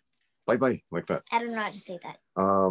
But then you look at something like a phone. It literally means electric speech, or a computer is an electric brain. And it's just weird. It's weird. To translate it for two words that go together, it's like, for example, apple, 苹果, like 果 means any fruit, and then 苹 is not a word by itself, so it doesn't have a meaning by itself. It just goes with other things. It sounds good. I guess that makes sense. We do that a little bit with fruits in English too, like a grapefruit, sort of. I mean, grape by itself is a totally different fruit, but add that to fruit and suddenly it's a citrus fruit instead of grapes, which doesn't really make any sense. Or like dragon fruit. We do it with animals sometimes, like a wildebeest. What's a wilde? There's no such thing as a wilde, but there is such thing as a beast. But put wilde onto beast and suddenly it's a whole new animal. Like dragon fruit. It's not a dragon, but it just adds fruit, and it's a fruit now. Speaking of dragon fruits and fruits in general, so Joseph, you've been making this excellent series of videos on how to eat the lesser known in the West fruits of Southeast Asia, which I find absolutely fascinating because as a child, these are all fruits I never saw, but since moving to Shanghai, these are really, really common here. So how has this series been going over? I really wish more people would watch it. So kind of the thing that I want to do is, and I don't know if you've noticed the recurring theme is that on every single one of my videos is like how to eat like whatever fruit, and it's kind of like my way of being funny is I say, oh well, you eat it like an apple.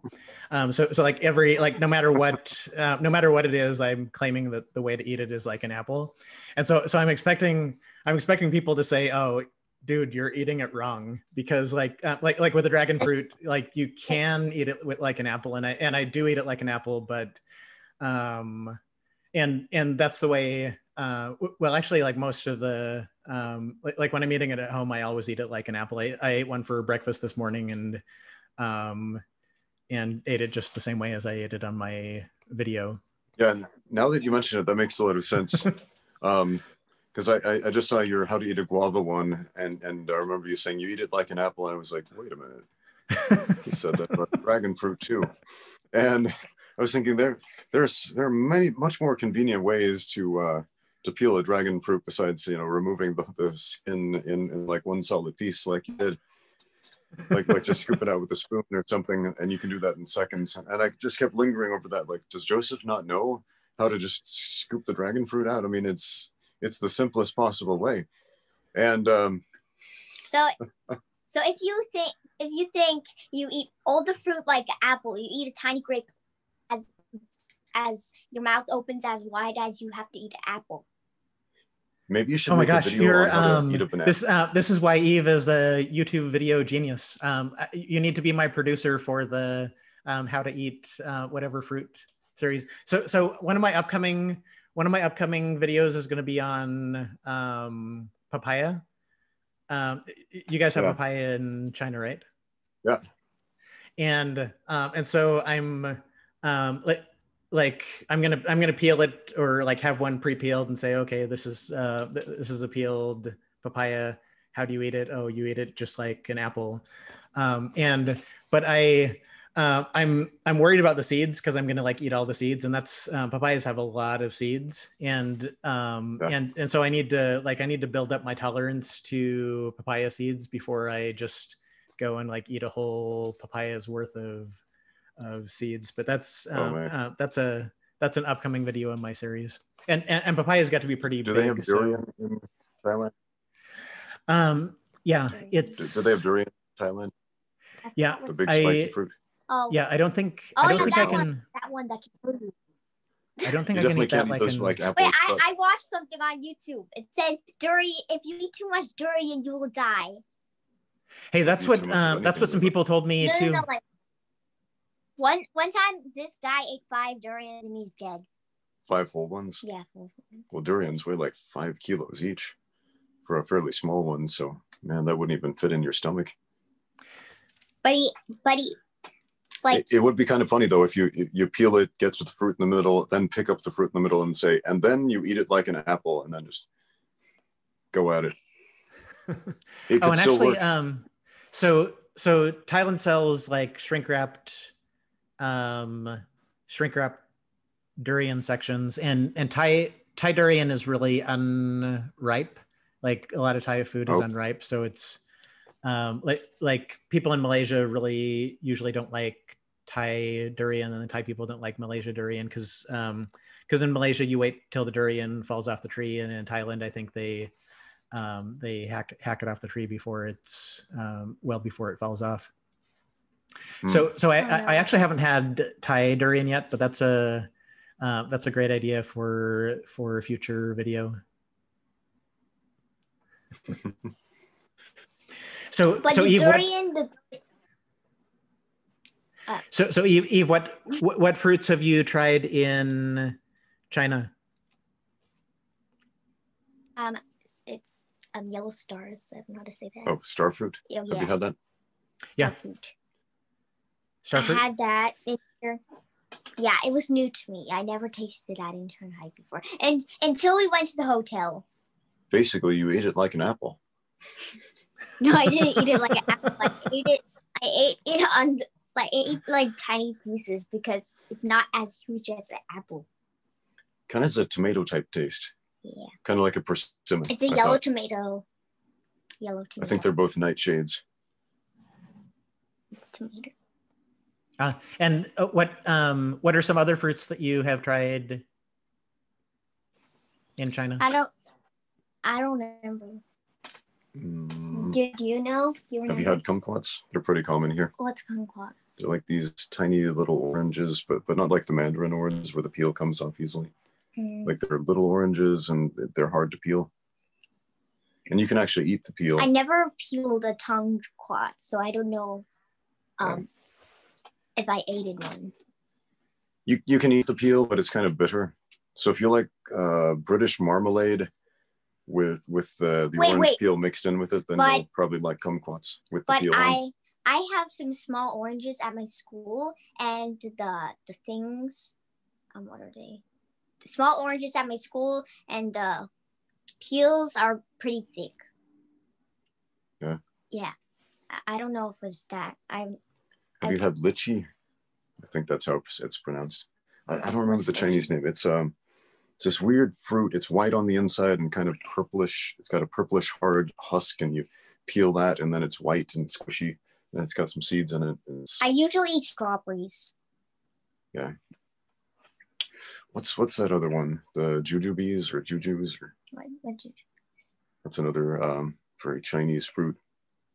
Man, there's this one. I don't remember the name of it, but it looks like something you'd see on an alien planet. It's like this fruit made of like all these little tendrils that stick together, and it's red and juicy, and it has one like pit in the middle, kind of like a cherry. But it's an alien fruit. Yeah, man, it looks like fruit you would expect to see on Star Trek. They never eat it. Does that sound even vaguely familiar? No, but it sounds awesome.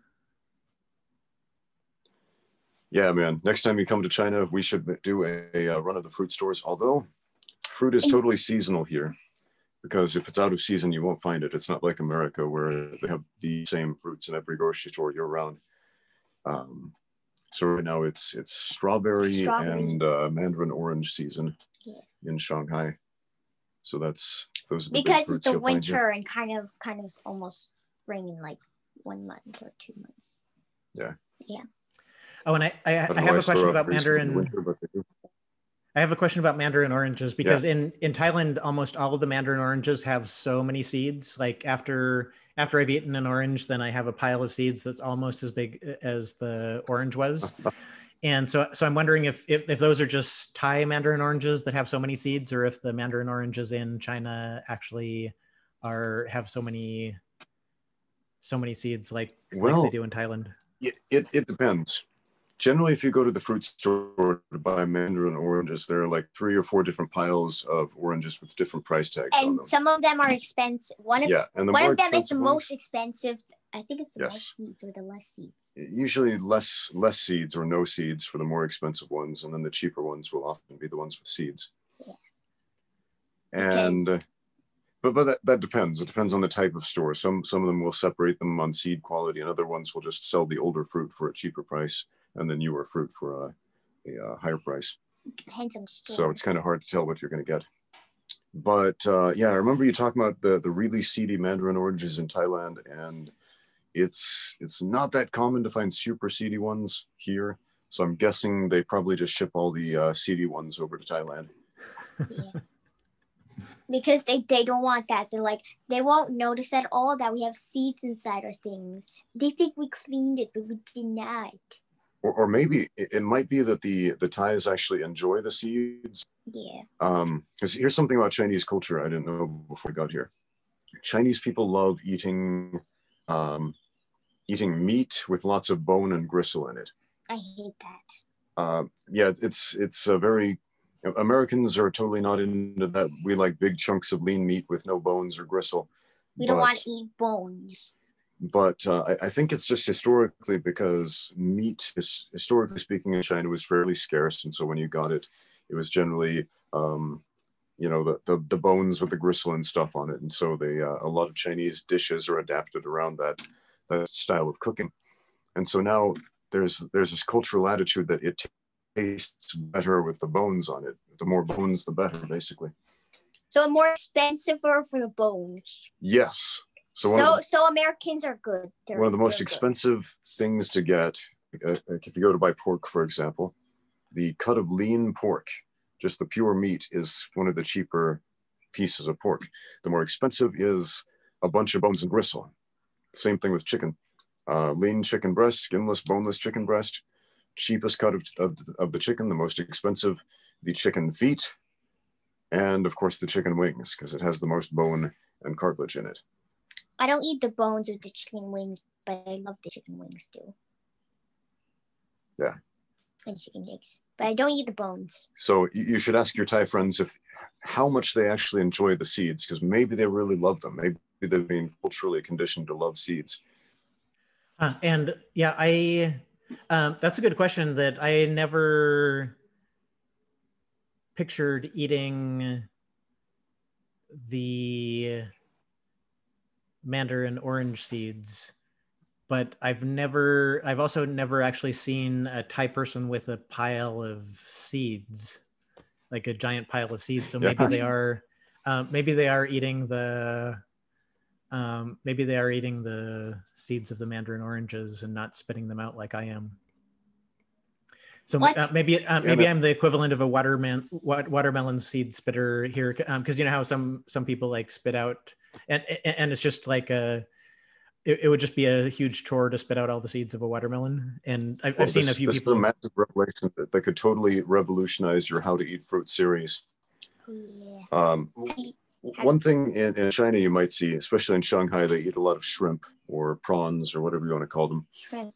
And what's shrimp again? Oh yeah, that little pink thing. Yeah, those little pink sea animals. They're delicious. Yeah, they're delicious, exactly. And it's very common to cook shrimp in Shanghai or really anywhere in China by putting a bunch of delicious sauces all over the shrimp with the shells still on. And sometimes I usually like shrimp with rice, beans, and corn. Yeah. Now, if you peel the shrimp, then you don't get to taste all of the sauce. Yeah. And so it seems really strange to an American, like, I'm going to peel this, I'm going to get my fingers all messy, I'm going to put the shrimp in my mouth, and I'm not going to eat all of this. I'm not even going to get to taste the sauce it was cooked in. What's up with that? But then you watch the way that Chinese people, at least old Chinese people, eat them. They stick the whole shrimp shell and all in their mouth, and then somehow are able to spit out just the shell with all the meat gone. It's like this skill they have acquired over years of practice, just sticking a whole shrimp with the shell and the legs and everything on, and then spitting it out without the meat. I wish I had that power. Yeah, I wish I had that power too. Seafood's a little bit tough for me to figure out how to actually eat, especially like the medium-sized shrimp. Like, are you supposed to eat the whole thing, or are you supposed to spit it out? When I was eating pork ribs with some friends, and I thought I was pretty aggressive eating all the like gristle and stuff like that, and so I ate like a lot, and then I put like the bone and some of the harder gristle out, and then one of my friends scolded me. He's like, "You're supposed to eat that. That's good to eat." I was like, Like, do you have to eat bones? Did they eat bones? No, not the. I don't like that. Not the bones, but like the harder like fatty or like tendony stuff. I don't like eating that. Yeah. I don't like eating the hard thing. What about chicken feet? Do you like eating chicken feet? Yeah, I like chicken feet. You do? Interesting. They have a lot of hard. I find more and more that it is very culturally Chinese in many, many ways. For example, chicken feet. If you tell the average American, would you like to eat chicken feet? They will stare at you like you're a lunatic. Whereas in China, chicken feet are a big deal. People like them. People think they're tasty. There's snacks you can buy at stores, like jerky treats, basically, in America. Or you can buy them prepared at a gourmet restaurant with all kinds of sauces and stuff. People love them. It's good. And for some reason, I don't like cake, sweet cake. I don't like too much cake. Oh, yes. This is another huge cultural difference. The Chinese predilection to eschew sweetness. Like, when I was a kid, and Yeah, you understand this because we grew up in a household where our mom just didn't want to let us eat sugar. And I remember one time we went out and bought some candy and she got all mad and took it away and threw it in the garbage. Like, Oh no, no. no sugar for you. And You we should went through have. these waves of not having any sugar at all to an You should extreme. have eaten it secretly. And so in my mind, sugar was, yeah, pretty much. Sugar was this very coveted thing. Like, you never have enough sugar. Sugar is the best thing ever. And so I before I even came to China, I met some Chinese friends of Vanessa's, and we invited them over for dinner. And for dessert, we had chocolate brownies with vanilla ice cream on them. Fairly typical American dessert. And they'd never had it before. They took a few bites and then they started like clutching their throats like they're gagging to death. And they're like, it burns. Oh, it's too sweet. Like they were just dying and in horrible pain. And it's a similar reaction to like you give somebody a super hot pepper for the first time and they're just like burning to death inside. That's not me. I can eat brownies, but not too much cake. I'm kind of half American, half Chinese. So why don't you like to eat cake? It's too much, makes me throw up. Mm. Like I can eat half of the piece, like maybe this much of the cake, and then afterwards I'm like, please don't make me eat more. And then I'm like, when I take a long time off, then I start eating the rest, and then like then a few minutes later I eat again, and then a few minutes later after the rest I eat again. It's like that because I get full of cake very quickly. So do you have cake for your birthday? There's a radically different set of flavors in China than in America, man. But the Chinese cake tastes disgusting. I like the American cake better. Chinese cake, in all fairness, is pretty weird. Yeah, it's weird. So do you have cake for your birthday, or do you have something else like brownies? I have cupcakes. Oh, so are cupcake? Do you like cupcakes? Yeah, I like cupcakes more than cake. But I get a cake. I get a cake for my friends who like cake because they like cake, but maybe I don't like cake. So I eat a little bit of amount and then I give it to my mom, and then she eats the rest. And my friends eat everything, all the cake and the cupcakes. So why do you like cupcakes but you don't like cake? It's because cupcakes are not as big as cake. They're smaller. They're a size of a cup. It's a cupcake. Okay, that's a good reason. It's in paper cup. So Eve? What's your favorite Chinese dessert? Can we say like not sweet dessert? Or we just any dessert, because well, in Thailand a lot of the desserts aren't very sweet at all. Yeah, same thing in China. A lot of Chinese desserts are not sweet at all, like red lotus root stuffed with red rice. Totally not sweet, but it's still considered a dessert. Is rice considered a dessert? I don't know dessert in China, but I know foods Have you had Chinese red rice? I had purple rice. Yeah, it's basically that dark blackish purple color, but they call it red rice. Okay, so is that considered as a dessert? Yes, that's a Chinese dessert. Okay, then I would say that because purple rice is pretty good. Purple rice is that the same as riceberry? What's riceberries? Oh, that's what they call like a sweeter purpley rice in Thailand. I don't know if it's like a Thai word like or. Sweet rice. I don't like sweet rice. I like rice, not sweet rice. Okay. And then because Eve, what's your favorite Chinese food?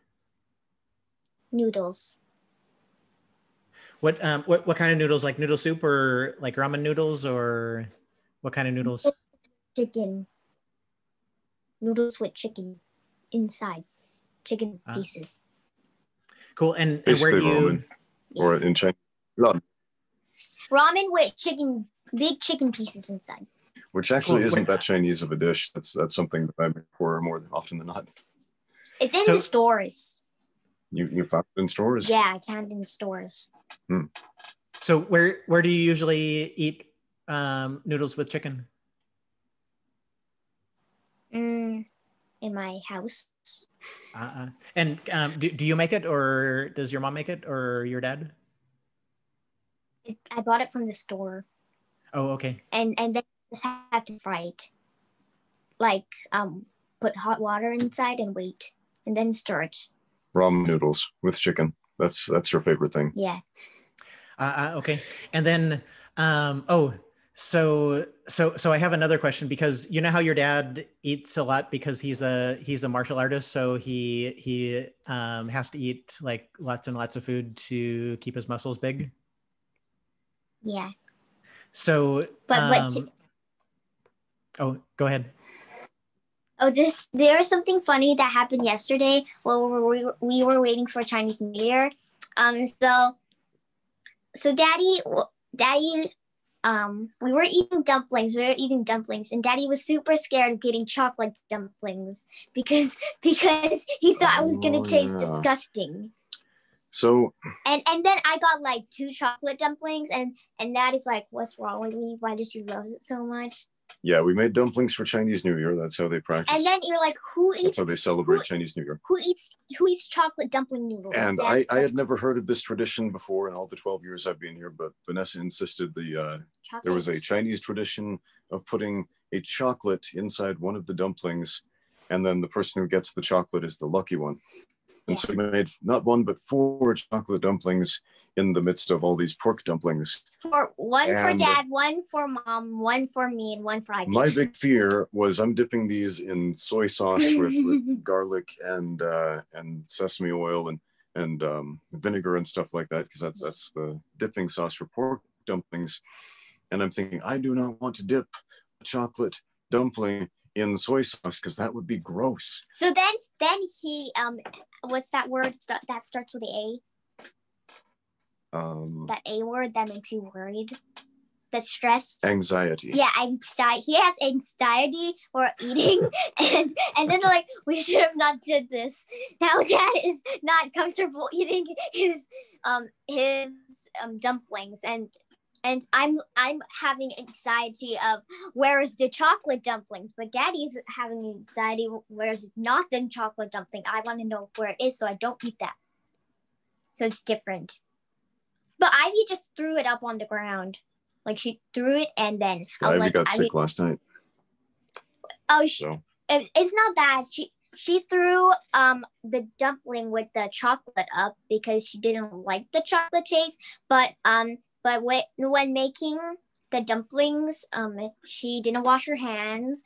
So she had raw meat, and then she used her hands with the raw meat on it, and then ate it. Now she has food poisoning. Sad story. Yeah. Wow, that is a sad story. I hope she gets better. Is she still sick right now? She's sleeping. She doesn't like doing anything.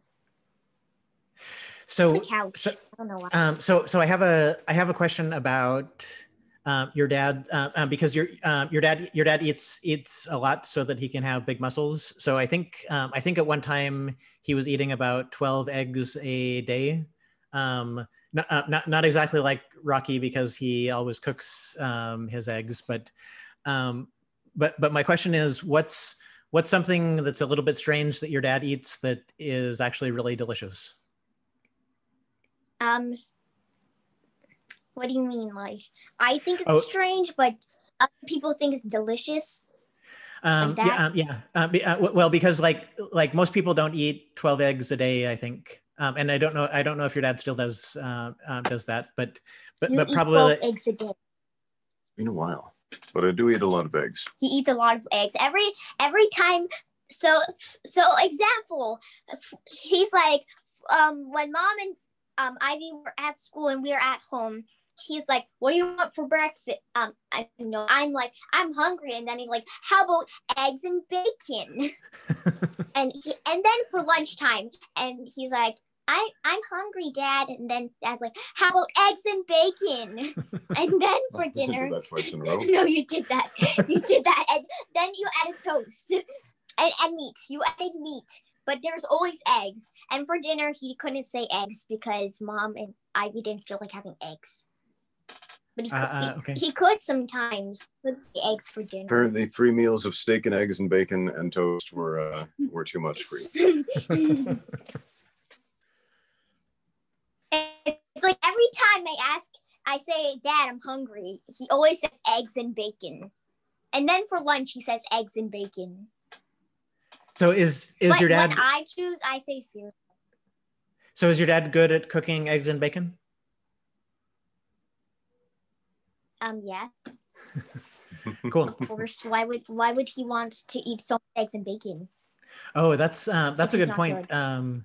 Because he makes them so delicious that that's his favorite he meal. Can't handle not eating them. Okay. So maybe that's his maybe I got a strange comment. Maybe that's the whole reason that your dad got into... Are you talking about the comment that... Maybe that's the whole reason that your dad got into martial arts, is because he realized his eggs and bacon are so delicious, and he realized that, oh, if I just eat all the eggs and bacon that I need to because these are so delicious, then I'll just get really fat. So I need to figure out some way that I can work out, and that's why he got into martial arts, is all because of his eggs and bacon. Exactly. That's exactly why. Because he had too many delicious eggs and bacon. He's like, oh no, I'm getting too fat. I must go to martial arts because my eggs and bacon are too delicious. And it will make you fat. It will make you fat. Oh my. He adds butter inside them. Fat. And cheese. So, wow. Oh, and one time Daddy didn't exercise and he had no muscles. What? Yeah. When did this happen? But a little bit of muscles. I didn't see a lot of muscles, but when he flexed, he had a little bit of muscles. But no, it happened when you didn't train a lot and you were at home. We're talking about during the coronavirus lockdown. Yeah. He didn't have muscles at all. He didn't even want to train. Apparently, I turned into a stick man. Yeah, you turned into I didn't train. Yeah, you didn't train. You only did like 10 push-ups a day. That's what 10 I push-ups say. a day. That's it. Yes. That's all I had. Yes. And you didn't have lots of muscles. Apparently, I turned into a stick man. No, I mean you were fat. With, I was fat. Yeah. No, you're kind. Okay. You're kind of big, and then have not that much muscle. You have to see the picture of him in the bathroom. In the bathroom without his shirt. I would like to see this picture of me. You didn't give it to me though, but I'm very curious what it looks like. You were in the back room, and then I came up to you like, Dad, where's your muscles? And it's the truth. It's the truth. And because your brain is small. this child. Already. So. He has a brain that forgets things. My brain is small. Okay. Yeah, you're forgetting. Your remembering brain is small. Yeah, that's what I mean. Your memory brain. Yes, it's small. You don't know stories. I know lots of stories.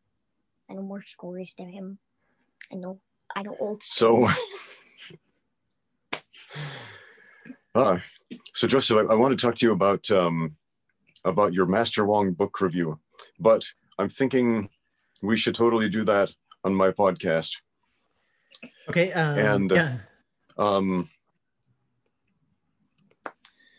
Yeah.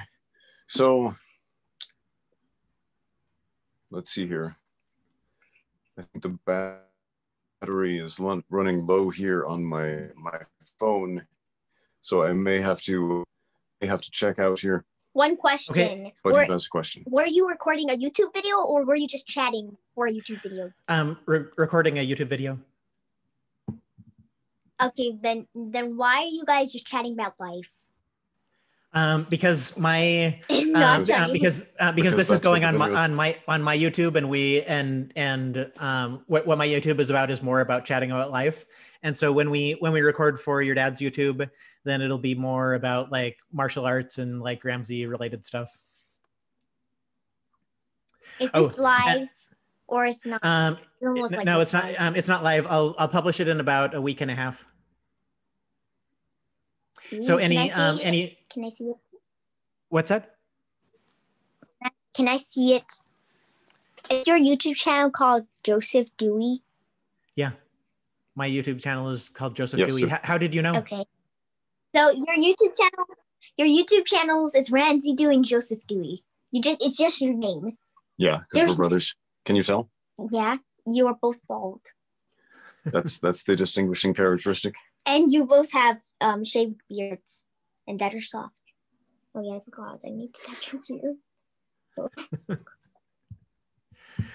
Okay, so as a final comment, Mark was talking about Ivy this morning. Mark, he was? Uncle Mark. So he was talking about Ivy and New Plymouth, and Eve, you remember New Plymouth, right?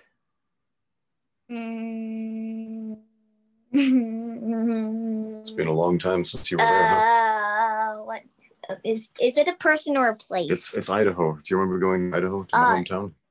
Did we see horses? Yeah, there were horses. And Oh cows there. yeah. I thought you were talking about a carriage or a there's lots of things. Yeah, like that Ferris wheel and pizza and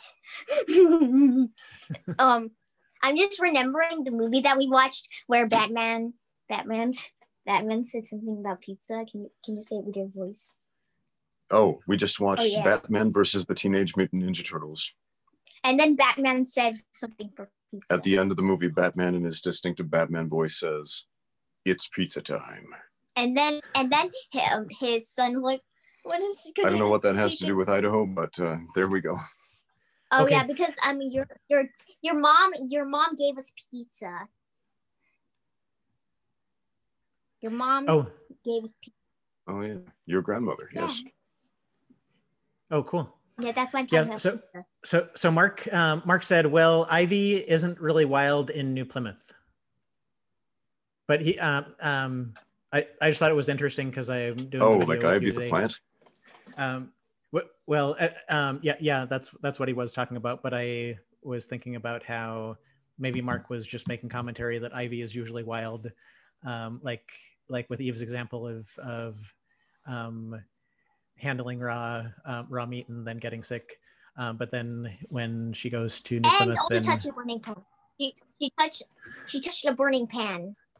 Oh no! Because mom said, "Go touch the handle, not the pan." And then Ivy's like, "Okay, let me touch the pan," because she said not to touch the pan. So Ivy was going to touch it with her whole hand. Then the mom grabbed this, and then she touched it with one finger. Oh wow! So your mom saved her from a really, really bad burn. That's cool. Kind of, but one hand's burned and it has a black thing. Wow. So what Eve, you should do?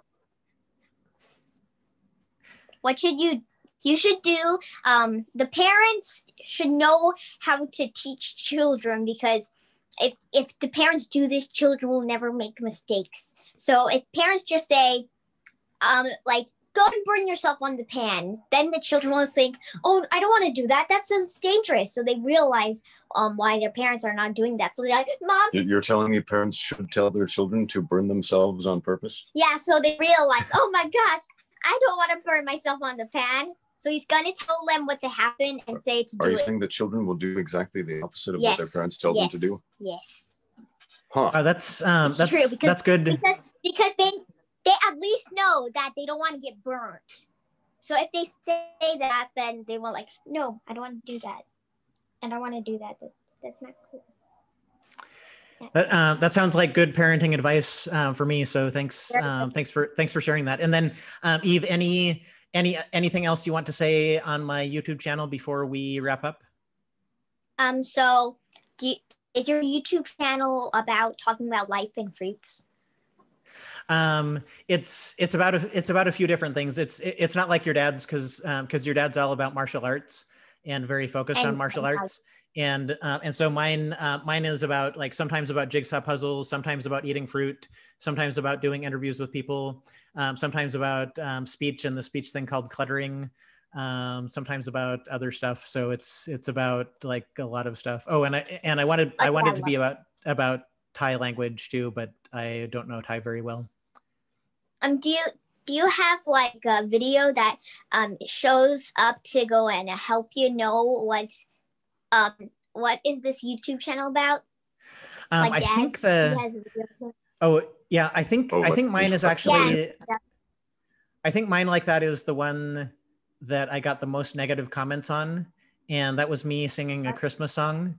And one of the negative comments was, "You've ruined Christmas." So what? So I think it was so bad that it hurt Christmas. I don't know. So I think I just really liked all of the negative comments I got on that video, and so I think that's the one that I have. One thing, if Dad said to all the YouTubers out there, if you make a mistake, leave it so all the comments go up, and then he's gonna get more popular.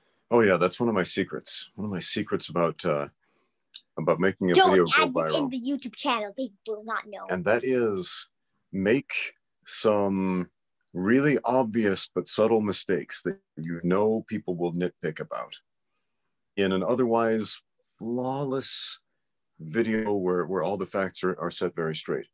And people will comment on that thousands and thousands of times, and all the extra comments will boost the visibility in the YouTube algorithm. Yes. To a tremendous effect. The more annoying that one little thing is, the better. So for example, do not post this part on YouTube. For example, I did a review of this Japanese cartoon called Attack on Titan. And I was reviewing the fight choreography in this video because some of my subscribers said, Ramsey, you should do a review of this fight choreography and let us know if it's any good. Or if you use this in real life. Review point. There's this you know how Japanese cartoon characters all look like girls, even if they're men. They have this very effeminate look about them, like long flowing hair and very feminine features and eyelashes. So in cartoons, there's one of these characters, and he's supposed to be a man, but he looks very, very feminine. He's up on the wall like shouting something, and in the middle of this exchange of these two titans fighting each other, I say, oh, and there's some blonde girl up on the wall. And apparently this is one of the main characters, beloved by the fans, who is totally a man, looks like a woman. I got 10,000 comments like, that's a man, it's not a woman. How could you say that? Oh, I just died when he said that guy was a man or a woman instead of a man. Anyway. Oh, yes. Tiny little things like that to set people off will get you so many comments. And then you'll be famous. People might hate your guts for it. But like you said, then you will be famous. Internet famous. That's the only way. Because YouTube doesn't read the comments. They just think everyone's nice on the internet. They don't judge your mistakes. They think everything on YouTube is perfect on comments.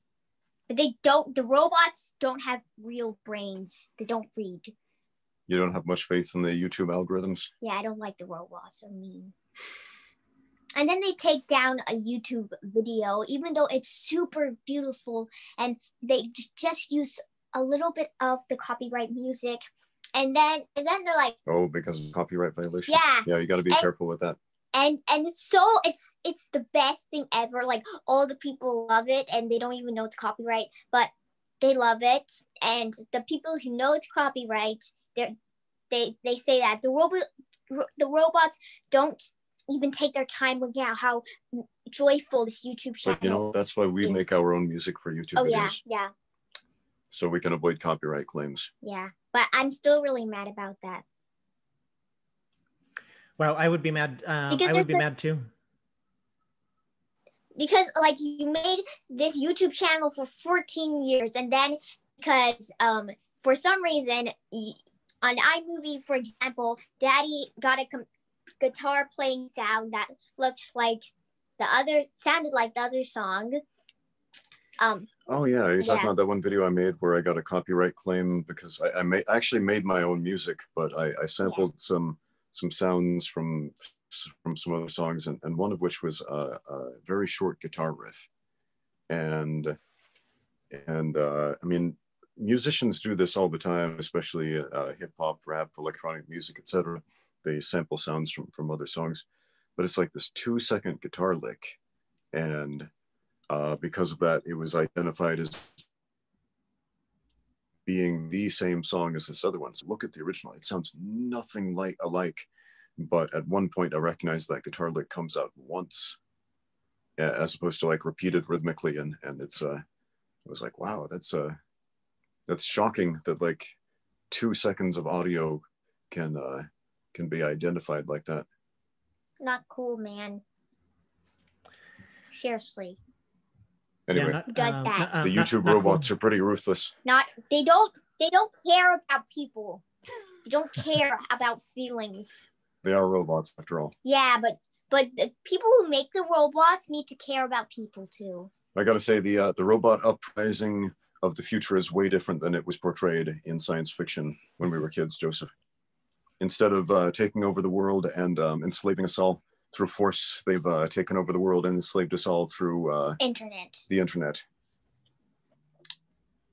True. Really true. So true. So true. And all the humans on the internet, they need to not do the copyright music, or then the robots will go and kick them out of this thing, even though your YouTube videos are also good. And they don't even care. And let that be a lesson to you. Yeah. They think they're the queens and the kings. and we're all the slaves. We have to make it. We have to make this hard work for like 14 or 15 years, and then afterwards come banned. You have guitar sound, and then bye-bye, your YouTube channel explodes. But not in the good way. Yeah, bad way. So wow. So I think that's a great final message for the video. So thanks Ramsey, thanks Eve for doing this YouTube video with me, and it was great talking to you. Yeah, thanks, Joseph. Cut the part out with Daddy's secret. You can leave that in. You have my permission. No, please. Okay. Because other people will get it. Other people will have. Okay. Other people Yeah, that's can take the idea, and then they will be famous more than Dad. Daddy needs to be more than Dad, and you. You have to be the most famous. It's not about being most famous, Eve. It's about it. What is it about? What is YouTube about? It's about. The whole reason I started a YouTube channel was to practice speaking to other people, just to practice talking to people. Yeah. That was a skill that I felt I lacked at the time 14 years ago when I started. And you wanted to be a teacher. You wanted to be a teacher. Being able to have a conversation, and convey and teach information in a more effective way. Yeah. So essentially, well, for me, is making funny skits and making people laugh. Yeah. I'm already very good at talking to people. And that is why conversations like this are awesome. Thanks again for the opportunity, Joseph. Thanks very much. And yeah. So then cut the part out that I said don't share the secrets. Okay, and then can you both say get out there and train? Yes. Okay. Thanks for watching. Thanks for watching. Now get out there and train.